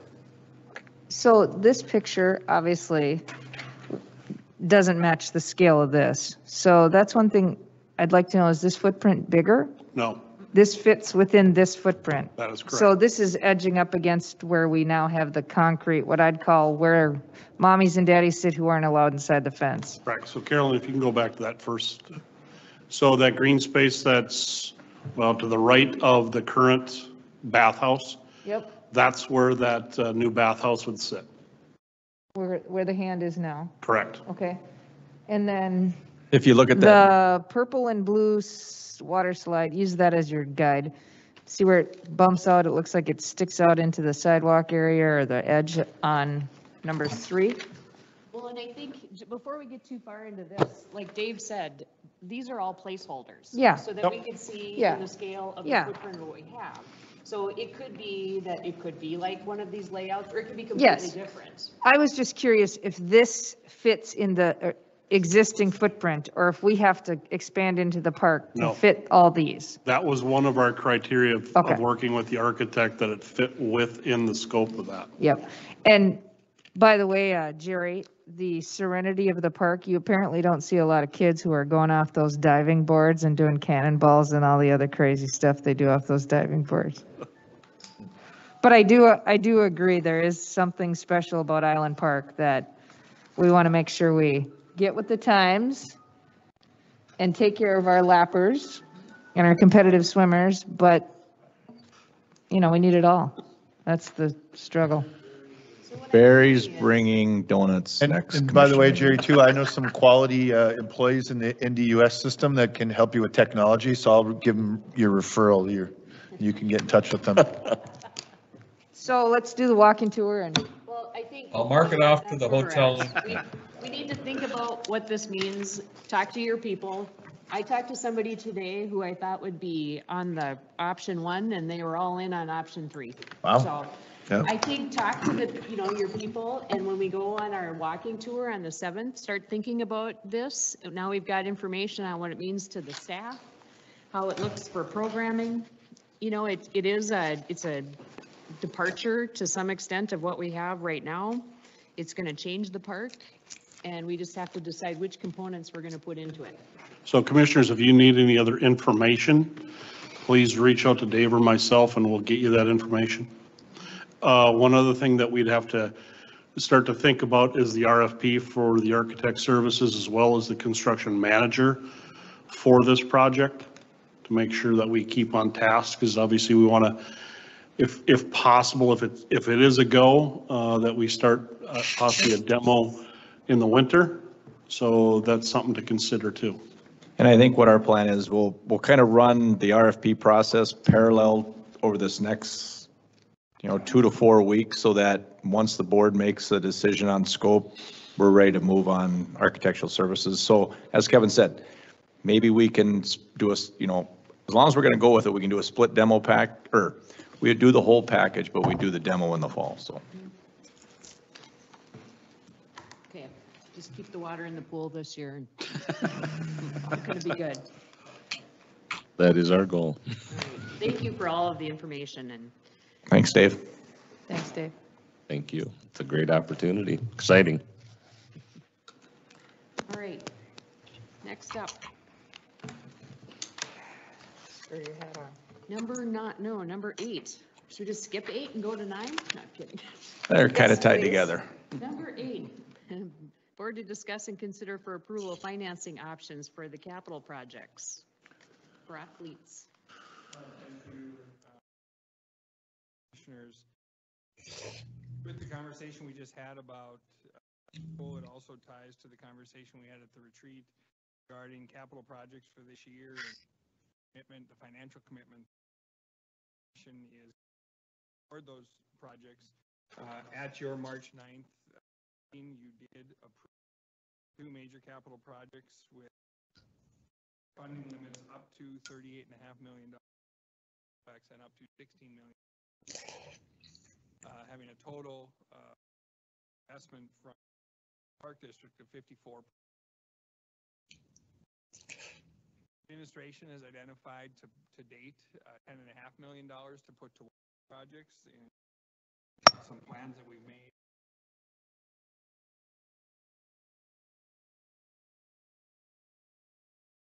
That would leave us with a total.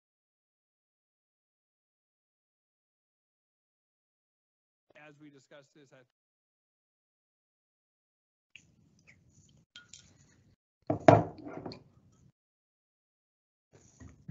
I can't hear Brock.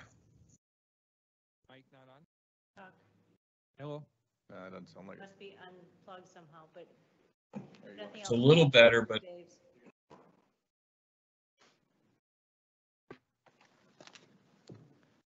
All right, how's that, Jerry? oh, perfect, perfect. There we go. So at the retreat, you had talked to us about finding funding options as well as any additional resources we might have to make these capital projects happen.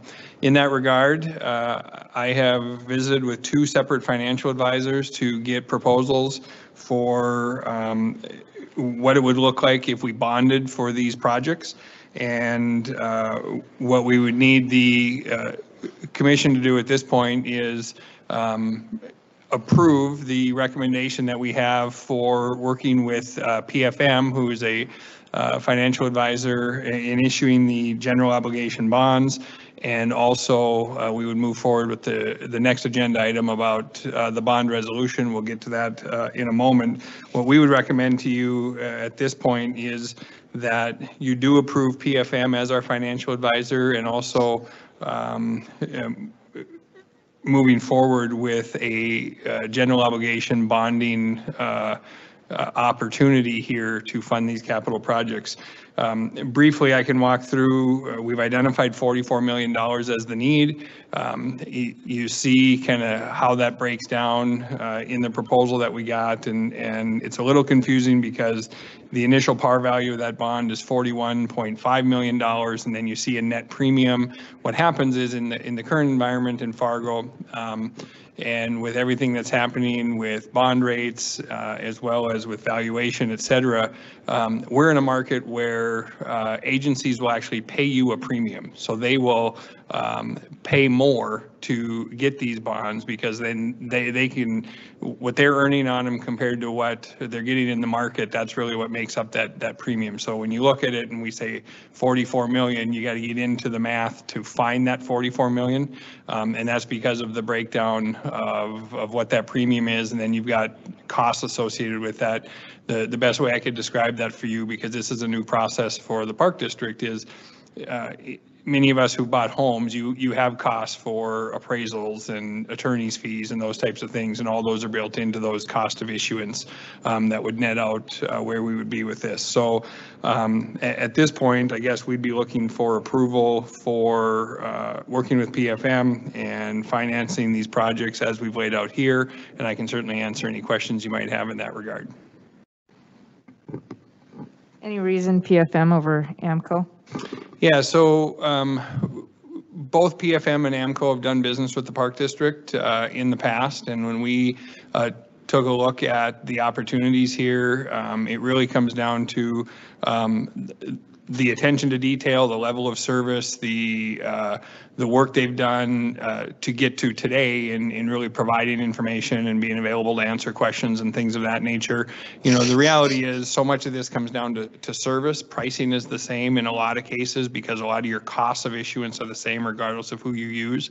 So it really comes down to you know, feeling comfortable with the level of expertise and the service that we're getting provided. And as we went through the process of getting proposals from them and conversations we've had, both myself and Luke, who was involved in this with me, just felt a different comfort level with PFM and the magnitude of this type of offering in this case. The other thing I should mention is, as we look at this $44 million in bonds, we will continue to look for opportunities with our current resources. We're continuing to do work with other public entities in looking to try to reduce that. So the reality is, this is a worst case scenario from a debt in indebtedness process for the Park District. We'll do everything we can between now and when you actually sell the bonds to try to reduce possibly what would happen with that. That also includes scope of projects and pricing. If the Island Park Pool project comes in lower, if the sports complex project comes in lower, you may not have to issue that level of debt. This is a worst case scenario maximum you would possibly issue. So basically what this table is showing us, Brock, is that the loan for $44 million, there's about $468,000 in costs associated with generating that loan, essentially. Is that right? Or Yes, Commissioners and Jerry, that is exactly right. And understand that those are point-in-time estimates by PFM, and the reality is, you may see those prices be less than that because it'll all depend on, included in those costs are things like our bond council putting together the resolutions and things of that nature. So depending on the amount of time they've got invested in those costs could go down, and PFM, as I've worked with them in the past, has been very good at having their estimates at a level where we likely would see less cost than that. There shouldn't be any surprises, but yes, 468, 913 would be the cost of the issuance, and those could improve as we get closer to the sale date. So that's about a 1% fee. Is that about right? Or is that for this kind of money, or? Commissioners and Jerry, it's really not the fee. There's a flat cost to the issuance to PFM. These are really the costs of the underwriting, the cost of attorney's fees, the costs of, we'll have to do a bond rating call. So all of those costs are figured in there. So yeah, I mean, if you look at it as total cost of issuance, but I don't want that to get confused with the fee to the advisor, because that is different. It's coincidental that it's about 1%. Yeah, is that what you're saying? Correct. Yeah. Okay, any more questions for Brock on this subject? I had a conversation with Paul Schultz. Is that you? Yes, last night. And he was concerned about the issuance of the bonds and the responsibility of the public for the taxation that goes with it, and whether they had been consulted about the project. Do you want to say something about that? Well, my concern, being fairly new and getting reacquainted with Fargo, because we raised our kids here, and then once they were out of college and the dog died, we said, let's do something different. So we did a career change, and we were gone for about 20 years, moved back about 4 years ago. And then just been kind of always been involved in the community in the past, to see some of these things happening and listening in on a couple of meetings. How, you're looking at financing 2 projects. So do you go to the public for this financing? Do they have to approve on both the financing, or do you already have the authority to seek financing? And then the amount you're looking at, either bonding or borrowing, service the debt. So what are you looking at as a projected total amount to pay back and service the debt? Thank you, Commissioners and Paul.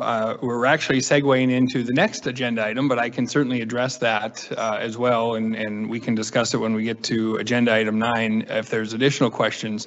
So the legislature in 2019 changed the rule that allows general obligation bond issuance from a park district, and they can do it by action of the board.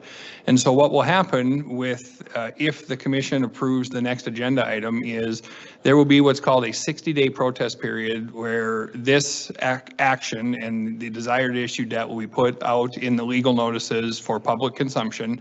And for a period of 60 days, the public can provide feedback, input.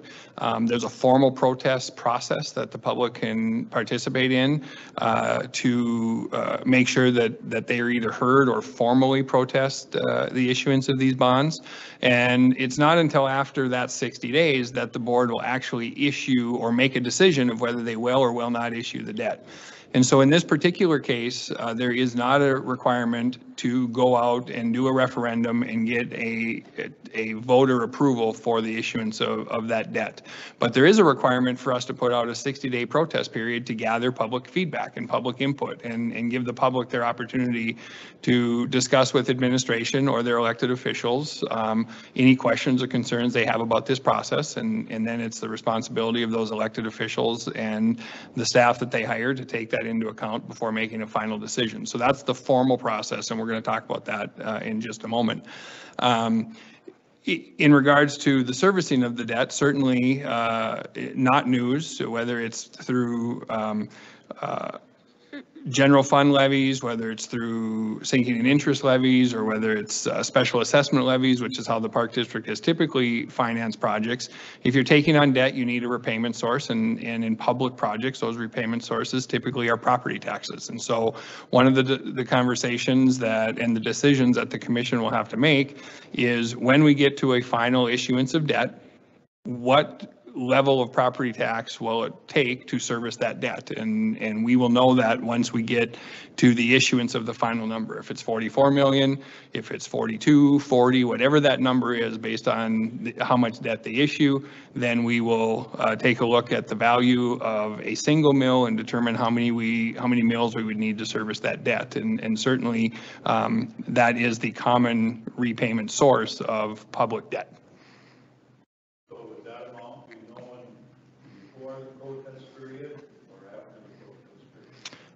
That amount would be known during the protest period, I guess I would say. So, once the board approves how much debt they would issue, we certainly would be working with PFM and getting estimates on how many mills would it take to service that debt. So the public will be aware of that information during that process.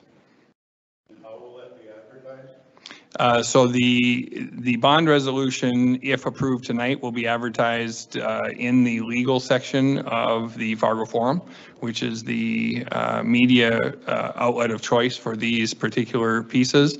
And then any additional information as it pertains to final level of debt or how much what it will take to service that debt will be communicated appropriately through our marketing department, through the commission. We'll determine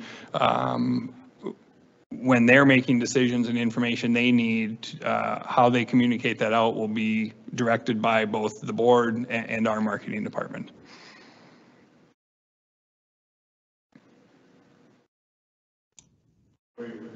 No, I'm just looking around, seeing if there's additional questions.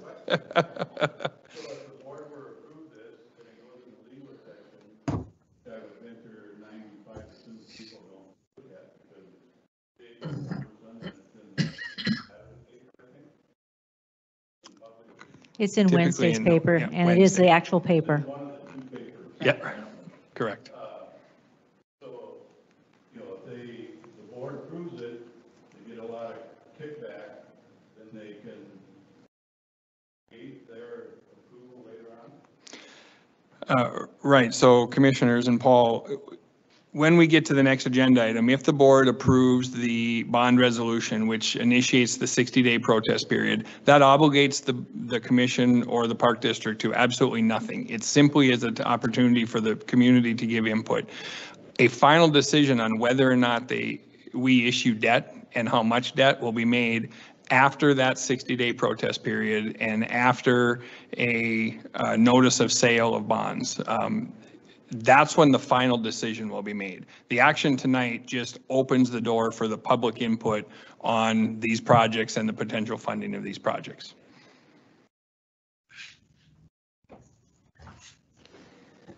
People are going to ask how much. I think there have been some numbers in terms of property taxes, and I wouldn't think that those numbers are available currently. I've heard a few, but that when there's the protest period that opens, that people are that's going to be the first question. Is there any way to address that before the protest period?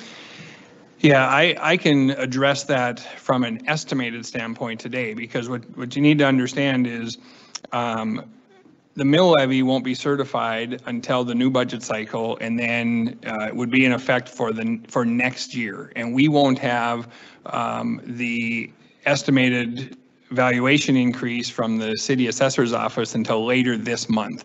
And so everything we have to date is an estimate based on historical information and current mill levy structure. So what I can tell you is what we know today based on value total taxable valuation and the value of 1 mil right now is that it would take approximately 4.2 mils to service the $42 million in debt.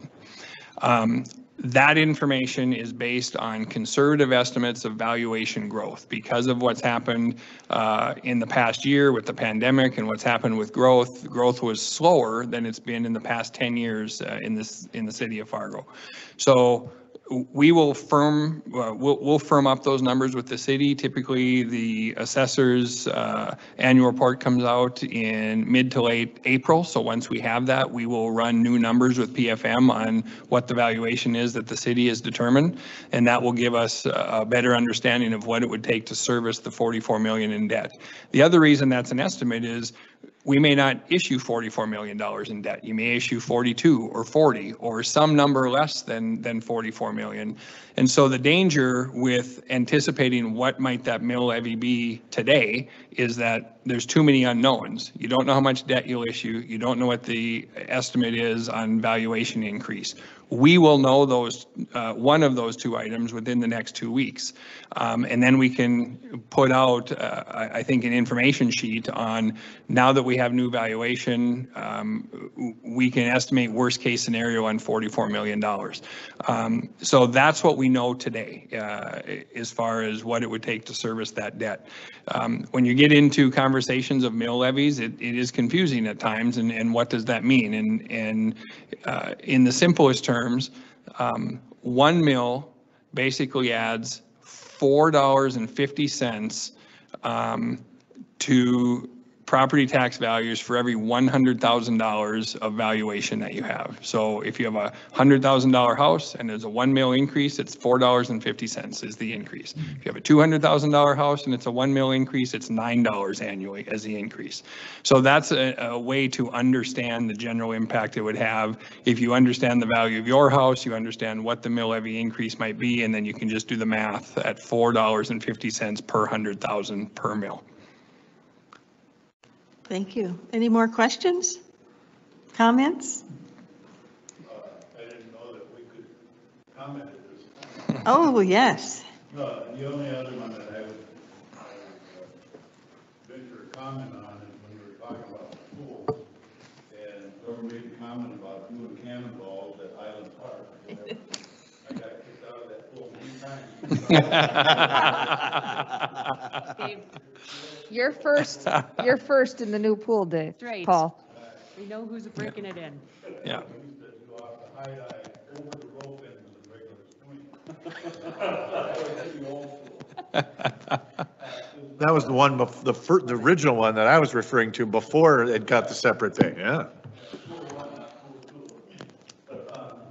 No, when we were talking about the pools, I have a thing that I used to use in meetings and things a long time ago called the trigger. You're sitting there listening and everything's going on, and boom, an idea pops into your head, trigger. My thought process was why Highland Park? And I'm bound to Highland Park from straight up. But if you look at demographics, and I'm, again, gone for many years in this side, but the population of children especially is more to the south and more to the north. Many times in the summertime, this past couple summertimes, we drive to Highland Park. There weren't very many people in there on Saturday and Sundays. So my thought process trigger I gave this was, you got a whole bunch of, you're talking about parking spaces. You got a whole bunch of parking spaces. Linden, there's a whole lot of schools around in Lindenwood for parking. Lincoln, what's one closest to the office building? Hawthorne. Hawthorne. And there's a whole lot in the south of town road from Lindenwood. You got that whole big area where the slow pitch league used to, when I was proud to be part of the 104 that started the slow pitch league here in Fargo, but I looked at Johnson's picture up there. He worked with us on that, and we went from teams to about 60 teams in 3 years. But you got that whole big open area there. The population for kids is much more in that area. And if you something big as you need and have the facilities, parking space. We got a whole bunch of property and trying to crowd them into Island Park. Maybe this seems a better day. Yeah, and maybe just a quick thing that I picked up from that. I think Lindenwood is a great park, and I think in most instances that would be a great location. It's and Dave, help me if I'm wrong, but that park still will flood at a certain elevation, and it's inside that levee that protects the homes down there. So I think if you no, but it's within the 500-year floodplain, and I think we'd have difficult time in trying to get a permit to build a new structure within that footprint. I mean, I think it's a great idea. It's a regional park, it's whatever, but it's just not conducive to putting a new structure there, so. But it's a good idea. It's a great park. You sure like to muddy the water, don't you, Paul? You like to muddy the water. I'm keeping my eye on you. I'm gonna keep my eye on you.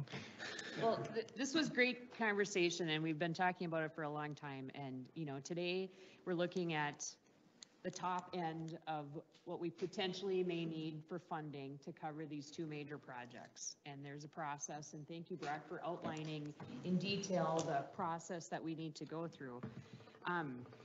So worst case scenario today, we have to borrow all of it, incur debt, and it means, again, worst case scenario with the limited information we have today, 4.2 million increase.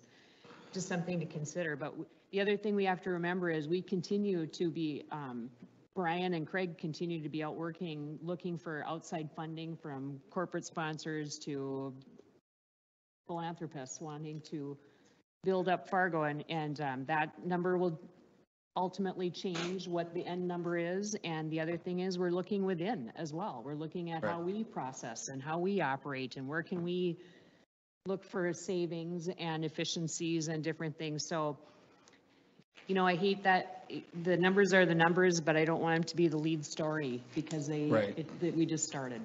And Madam President, members of the board, to build on that, I think the big picture we have to think about is the estimated cost of these two projects is $77 million for the sports complex and $16 million for Island Park Pool. So $93 million in capital projects. And you're considering committing $54.5 million to $93 million of projects. So for every dollar spent on these major amenities for Fargo and the region, you're putting in 58 cents of that. And so it's important to know that you're going to have a lifelong opportunity and project of this nature, serving both the community and the region for under 60% total cost of the value of these two projects. So I think that's the big picture approach to think about as well. The other thing to remember is we have some mills dropping off from capital projects of the past. So it's an ongoing story. Correct. So, all right, is there more discussion on number 8? I just want to clarify something in my thoughts and my, on this $44 million is right now we have it separated with the sports complex at $38.5 million and Island Park Pool at $16 million. And I just want to make sure one project doesn't compromise the other project. So if at the end of the day, we determine we want a lesser Island Park or we want to lessen the sports complex, I don't want to do it on the back of the other projects. So I don't want to say, well, if we skimp at Island Park, we can spend more money on the sports complex or vice versa. So in my mind, the 44 million would be for the 16 million towards Island Park Pool. And if we spend less on Island Park Pool, we don't get to shove that money over towards the sports complex and vice versa. So just want to put that out there for my brain. And then the scope of the project for the sports complex, the plan with this $38.5 million, which is 50% of the project, is for turf, courts, walking, and ice. And I just want to make sure that that still stays as that is our plan, that's our intention, and our goal is to have all of those pieces as part of the project. Okay. Do we have a motion?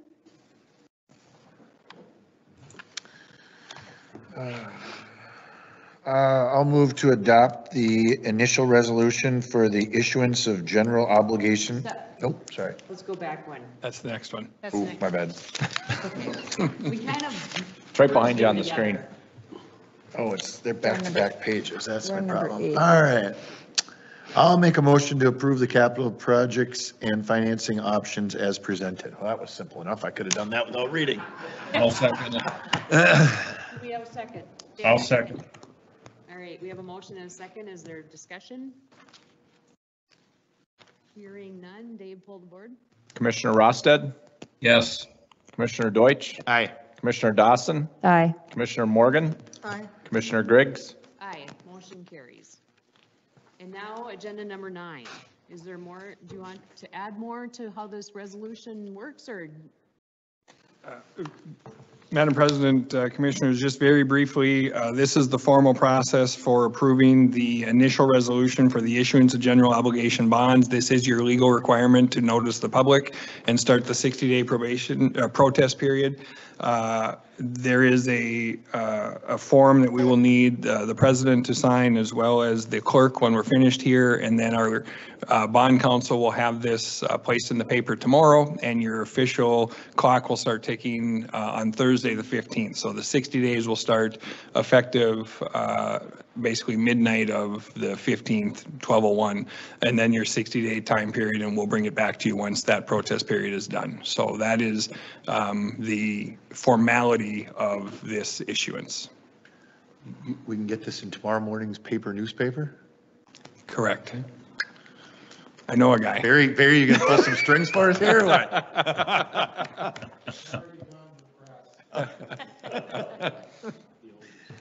All right, unless anybody else has something else to say, I've already practiced this once, so I'll do it again. I'll move to adopt the initial resolution for the issuance of general obligation park facilities bonds, Series 2021A. I'll second it. We have a motion and a second. Is there discussion? Hearing none. Dave, pull the board. Commissioner Rosted, Yes. Commissioner Deutsch, Aye. Commissioner Dawson, Aye. Commissioner Morgan, Aye. Commissioner Griggs. Aye, motion carries. I would like to suggest whoever named it a protest period, they got to come up with something nicer. Concerns, comments, suggestions. I disagree. It's a protest. Call your local If legislator. someone is, I mean, we're not going to hear from people who are all in. That's We're true. going to hear from people who are concerned that we're making a bad choice. Protesting. Fair enough. I'm with Vicki. Questions, comments, or concerns. I'm not protesting if I want to know some more information. Like, he wasn't necessarily protesting when he came in and asked questions today. Well, the idea, I think, is a legal term, isn't it? And so it's not for us or somebody to decide. It's all right. We're just having fun. That's why I but waited yeah. till we were all done Yeah. to No, I'm just. put it in there. Yeah, it's out of our control what it's referred to. We can't But I'm leave saying, tonight. Fine. I'm with Fine. Vicki. Let's keep it positive. Cannonball. I'll move to adjourn.